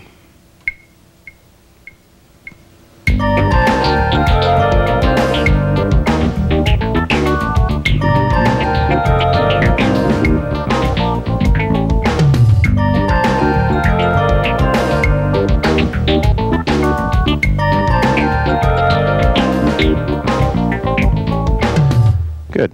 Now I can save this and then replace. I'm going to show you how to do a program change for the top of a song. Here I have a drum program on channel 1. When I press play, I hear the particular drum set, and if I change, with the program field highlighted, I can change different drum kits and choose a kit that I like the best. I like this particular kit. When I press stop, the song updates its program parameter, its volume, pan, and tempo settings.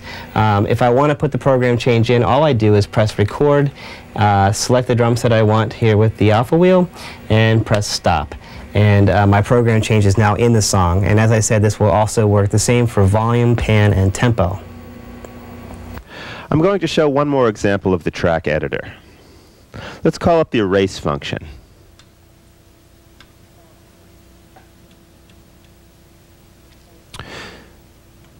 Set the events to mono pressure. If your keyboard has mono pressure and was set to transmit it, you may have recorded a lot of pressure events into your sequence. If the sounds that you're playing do not utilize pressure, then these events waste a lot of memory. So we're going to get rid of them. Instead of erasing the pressure from just one track, we want to do this to all the tracks. By pressing both the channel bank buttons together, it switches to all tracks.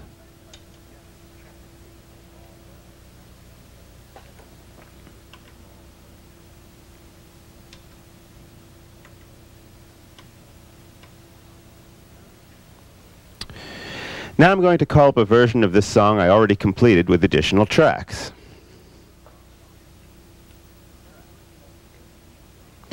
We're going to look at the mix page. As you can see, this page resembles the layout of a mixing board. You can set initial levels for each track or record changes in real time. You can play the song and change the levels and pan position for various tracks. In addition, you can mute individual tracks using the 8 mode buttons. You can access all 16 tracks by switching from 1 through 8 or 9 through 16. The muting is temporary and is in effect only while on the mix page. Let's do some of that.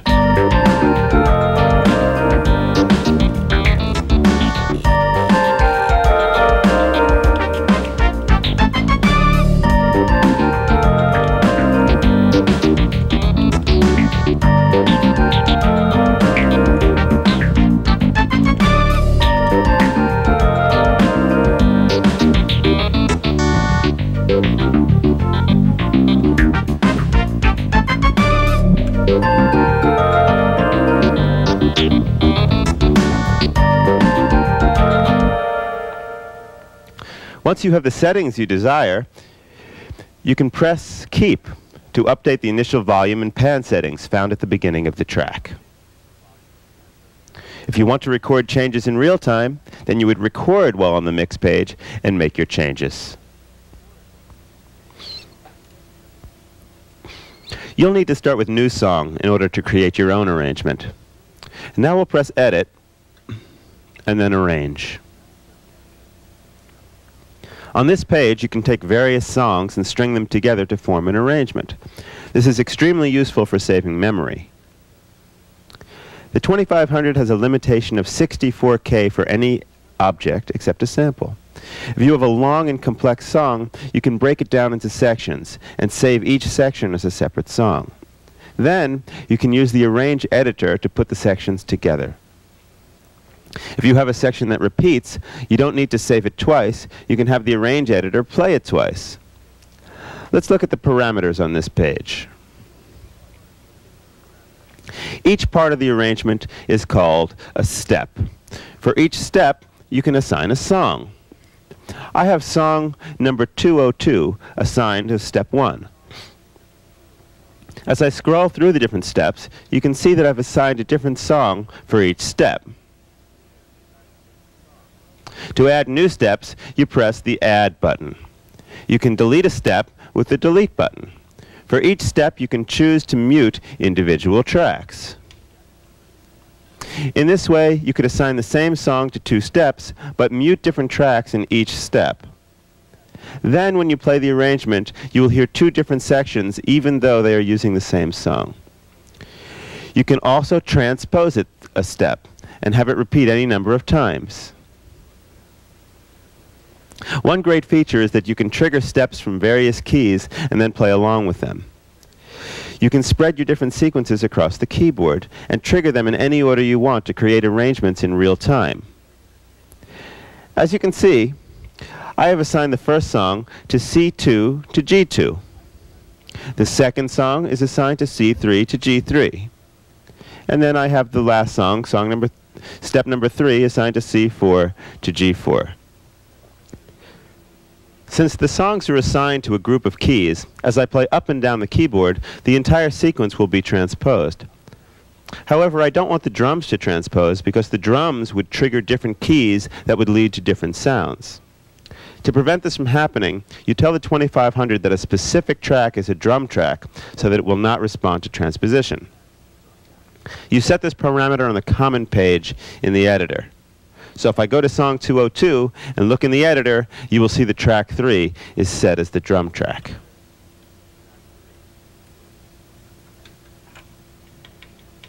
There it is, D on the drum track. Now I'll go back to my arrangement song. Okay. You need to designate a channel to be used for triggering the different steps. Press Edit and set the trigger channel to 16. That's right here. Now we'll go back to the main page. Set the record track to 16. I'll call up a lead sound to jam on.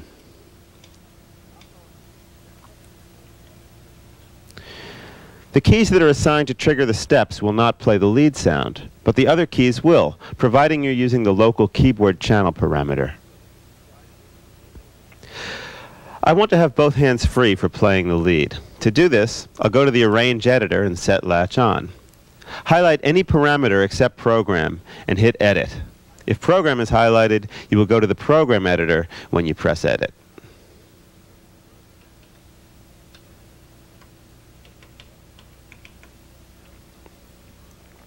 Now with Latch set to On, when you strike a key, it will play entirely through the song assigned to that key, even if I let go of the key. With Latch off, the song stops the moment that I release the key.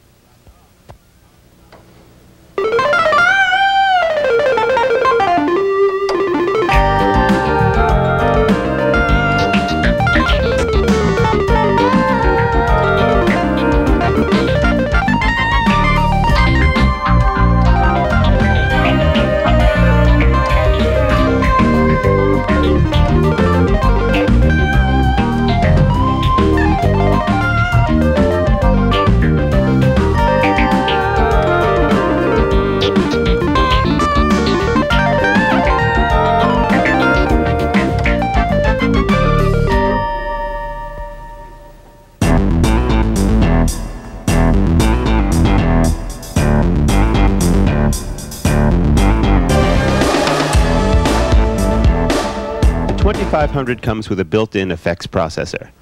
In addition to this basic effects processor, there's an option called the KDFX, which adds a great deal more flexibility in terms of both effects programming and routing. For this video, however, we'll only be talking about the basic effects processor. As we mentioned at the beginning of the video, the standard effects only come out of the mix outs. So make sure you have cables plugged into mix and not to the A separate outs if you want to work with the standard effects. Press the effects mode button. The first two parameters on this page are self-explanatory. You can select the effect you want and set the wet-dry mix. But the other two parameters, effects mode and effects channel, are important to understand because they determine how the effects processor is controlled. The effects here function as a single effect processor. You can combine different effects together, but they can't be split up between programs or channels. In other words, whichever effect you pick is going to affect all of the programs. You can't have reverb for one program and delay on another. So you use the effects mode parameter to choose what will control the effects processor. The default value is auto. This means that whichever mode you are currently in is controlling the effects. Each program and setup has an effect assigned to it. So if you go to program mode and call up a program, the effect assigned to that program on the effects page in the program editor will be called up. For example, if we go to program mode, call up piano, and then go back to the effects mode, you will see the effect is small hall. If you go back to the program mode, call up clav, and then go back to the effects, and you'll see that the effect is now stereo flanger. The same would apply for setups. The effects mode parameter works in conjunction with the effects channel. The default value for this is current. This means that the program assigned to the MIDI channel is currently in the display and in control of the effects. But you can also set this to a specific channel. For example, you could set it so that the program on channel 1 is in control of the effects. As we mentioned, in auto, either a program or a setup can be in control, depending on which mode you're in. You can also set this parameter to setup or program only. The final value is master. When set to master, the effect that you call up on this page will be the one you hear, no matter what program you call up. In this situation, the effects channel becomes the channel you would use to send program changes on to call up effects. You can also use this channel to send controllers to alter parameters in real time. If you're using the K2500 sequencer, there are a couple of options you can take. If you set effects mode to master, you can choose your effect on the effects page and it will remain at that setting. If you put it in auto, then you will have to use the effect channel parameter, which is found on the edit common page of the song. In this case, whichever program is on the effect channel will be controlling the effects. Another thing you may wish to do is have a different amount of wet-dry mix per MIDI channel. Due to the way this basic effects processor works with the 2500, there is no simple way to do this. However, it is possible to do this by use of some V.A.S.T programming. In order to accomplish this, you must choose an algorithm that has two outputs from the final stage. An example of this is algorithm 2, which uses a Panner DSP. Here's how you do it.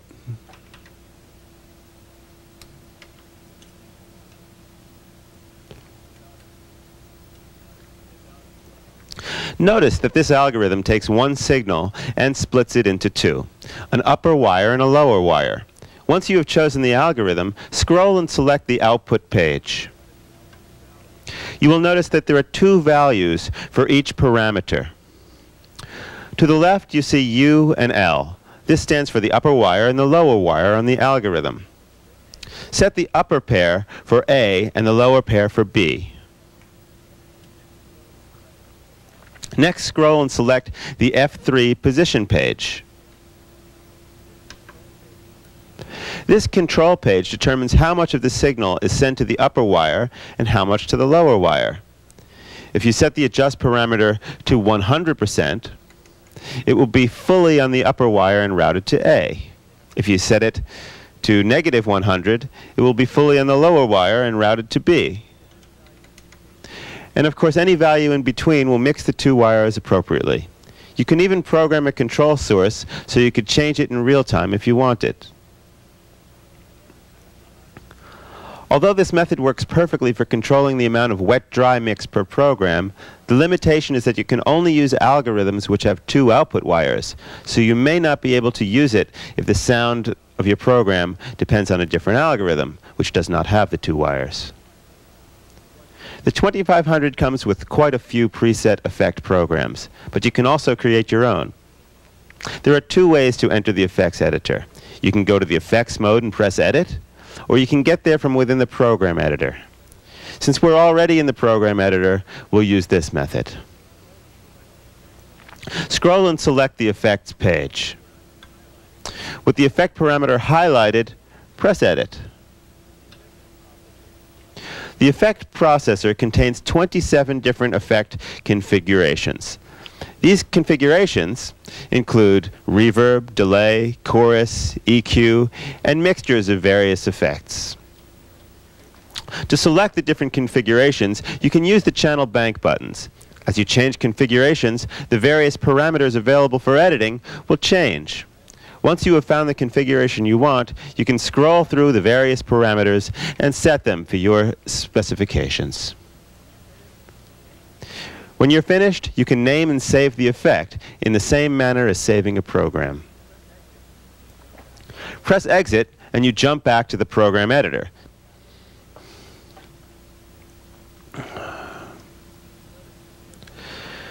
Notice that there are two other parameters below wet-dry mix. You can choose two aspects of the effect which you can control in real time. These will change depending on the type of effect you have chosen. The adjust parameter lets you set an initial value. You can assign any control source and set the depth to determine how much change you want, just like we did with wet-dry mix in the programming tutorial. This method works as long as effects mode is set to auto or program. If you have the effects mode set to master, then specific controller numbers are hardwired to specific parameters. Consult your reference manual for a list of these controller numbers.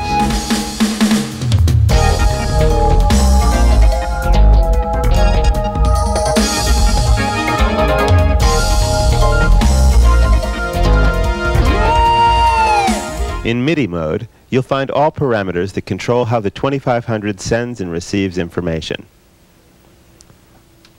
There are 3 pages in MIDI mode: transmit, receive, and channels. When you first enter MIDI mode, you'll be on the transmit page. If you have the rack, you probably not need to work with the parameters on this page. There are a few things worth mentioning, however. If you're using the local keyboard channel parameter that we described at the beginning of this video, the K2500 will actually send incoming MIDI information out the MIDI out port. You can then use the controller parameters in the right column of the screen to remap one type of MIDI controller to another. Consult your manual for more on this. If you turn the buttons parameter on, the 2500 will send out a sysx message for each button you press. If you record these messages into an external sequencer, you can play back the sequence to remote control various changes, such as disk loading or changing other parameters. Press the Receive button. Here you'll find parameters that control how the 2500 responds to incoming MIDI data. You would normally want to leave the MIDI mode set to multi, so that the 2500 will respond multi-timbrally. If you have problems with the 2500 not responding to sustain pedal commands from your controller, try setting the All Notes Off parameter to ignore. Otherwise, just leave it on normal. The Program Change Type parameter lets you select the method the 2500 uses to respond to program and bank changes. The default is extended. If you load in the general MIDI disk that came with your instrument, this will change to QA 0 through 127. This sets the 2500 so that it will only call up the 128 general MIDI programs you loaded in.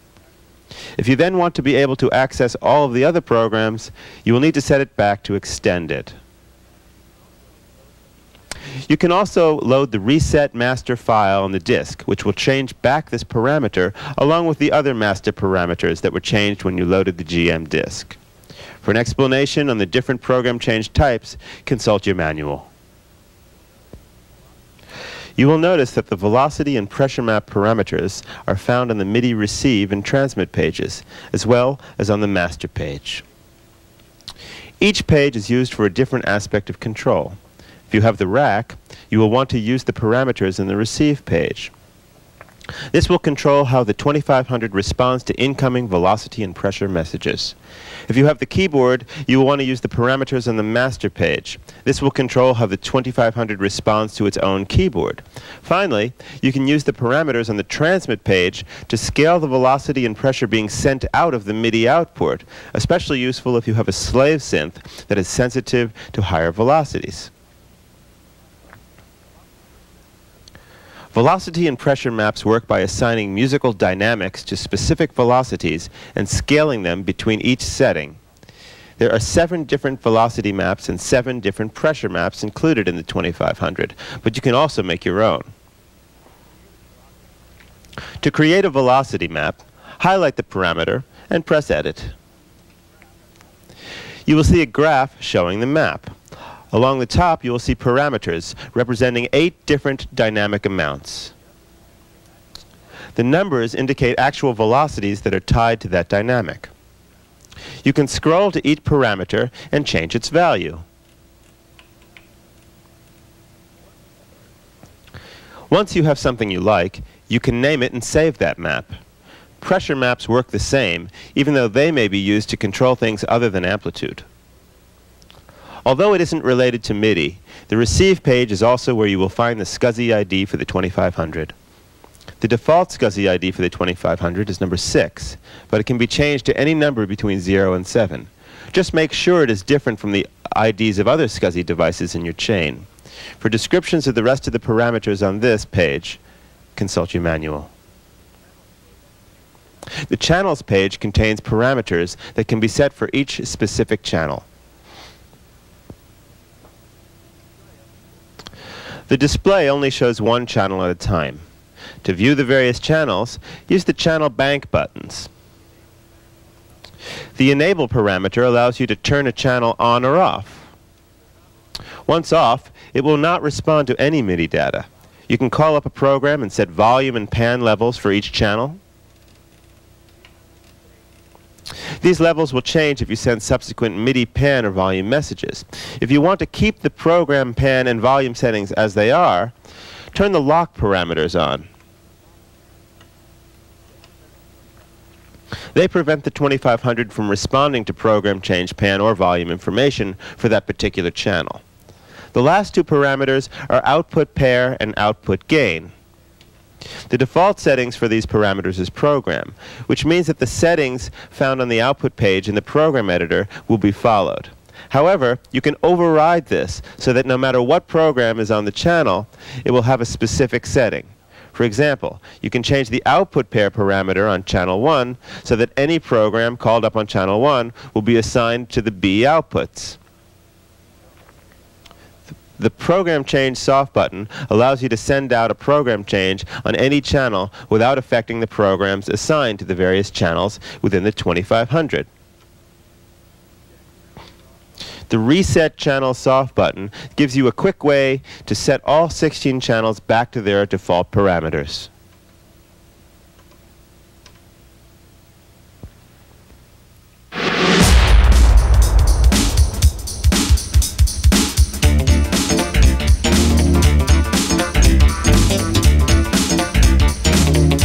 Master mode contains global parameters which affect the entire instrument, as well as some useful utilities. Global tuning and transposing are available, and you can adjust the contrast of the display. There are also parameters for setting the outputs to be stereo or mono. This is also where you set the drum channel. As we mentioned before, the drum channels are 1 through 8, or 1 through 7, plus the channel you designate here. The intonation parameter allows you to choose between various tuning tables. The default is equal tempered tuning, but the 2500 comes with 16 other tuning tables you may want to experiment with.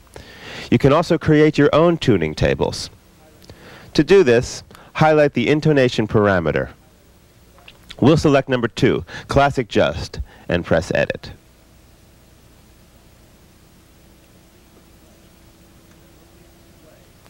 You will see a display that is laid out like a keyboard with 12 values, one for each note in the octave. Tuning tables are octave-based. That means that an octave will still be tuned as a normal octave, but within the octave, the various intervals can be tuned plus or minus in 1 cent increments. For example, in this table, a half step is 29 cents flat, and a whole step is 4 cents sharp from being an equal tempered tuning. Once you have made changes, you can name and save the intonation table in the same manner as other objects. Even though the diagram represents a keyboard going from C to B, you can have any note of the scale act as the root that the various intervals are tuned from.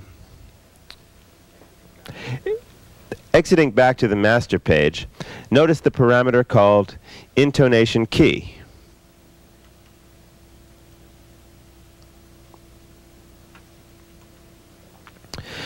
This will be the root key. You can change this in real time by sending MIDI note numbers 0 through 11. Now let's look at the soft buttons. The sample button takes you into the sampler. Covering sampling is beyond the scope of this video. Please consult the chapter in the manual on sampling. The utility button gives you a screen with 4 choices. The MIDI soft button stands for MIDI scope. This is a very useful tool for diagnosing MIDI problems. When you press it, the screen goes blank, except for the Done button. Now the 2500 will display every MIDI message it receives.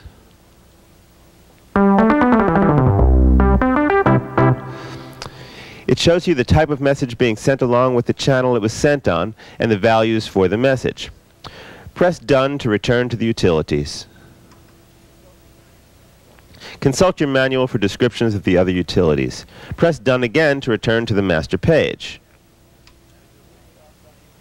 The Delete soft button calls up a bank dialog similar to the one you see when saving or loading.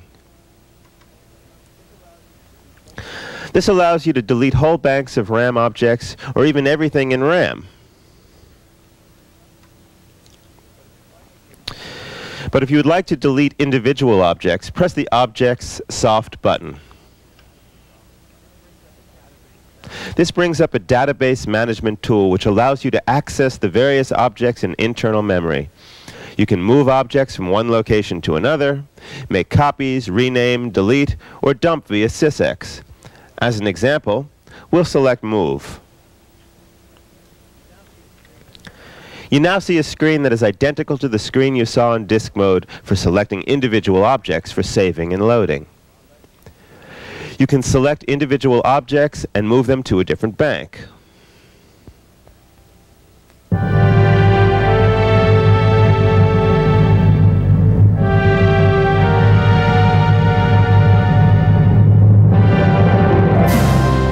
We have designed the 2500 so that as your needs grow, the 2500 can grow with you. If you have the 2500 without sampling, the sampling option can be added at a later point. In addition, the following options are available.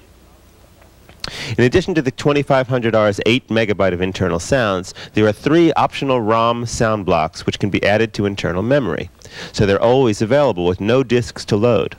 The new 4 megabyte stereo grand piano sound block offers full bandwidth and the most realistic stereo piano sound Kurzweil has ever produced. Contemporary and orchestral ROM sound blocks, engineered for the 2500R, each add an incredible 8 megabyte of new sounds to your instrument. Orchestral ROM contains superb orchestral samples, plus layers and splits, combinations, and synth programs based on the orchestral samples. Contemporary ROM contains a collection of Kurzweil's hottest contemporary music sounds, from distorted lead guitar to ethnic percussion. The Kurzweil Digital Effects option introduces Kurzweil's new digital signal processing chip, a next-generation effects processor that's second to none. With 4 stereo buses, full bandwidth, plenty of DSP power, and the most flexible routing scheme on the market, KDFX can replace the separate effect processors you used in Mixdown. You can route any signals from guitars, keyboards, vocals, mixers, etc. into the K2500 sampling inputs and process them either in real time or with precise automation via MIDI. The rack-mount digital multitrack interface provides a way of sending the 2500's 8 digital output streams directly to an Alesis ADAT, Tascam DA88, or other compatible units, and simultaneously to 4 stereo AES EBU outputs. The DMT can also take the 8-channel digital outputs from a digital multitrack and send them to the 4 AES EBU outputs. With asynchronous sample rate converters, the 2500's output can effectively sync to any external sample clock. 2 AES EBU inputs allow the DMT to be used as a standalone sample rate converter. 2 DMTs can be used to convert DA88 to an ADAT format and vice versa. A single stereo pair goes back to the 2500 to allow digital transfer from a digital multitrack. You may choose to upgrade the 2500's program and sample memories. Battery-backed program RAM can be expanded from 240K to 1256K via standard SIPs. Sample memory expands to a powerful 128 megabyte for storing over 24 minutes of CD-quality sampled sound via standard SIMs. Finally, we have made it easier for you to upgrade the operating system when we release new versions.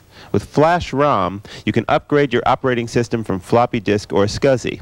New software will be available via online services or from your Kurzweil dealer. You can also write your own setups and programs to Flash ROM. We hope that this video tutorial has been helpful. Take some time to explore the concepts we've covered here, and you'll have many enjoyable hours with your instrument. My name is Jordan Rudis. Enjoy your new K2500.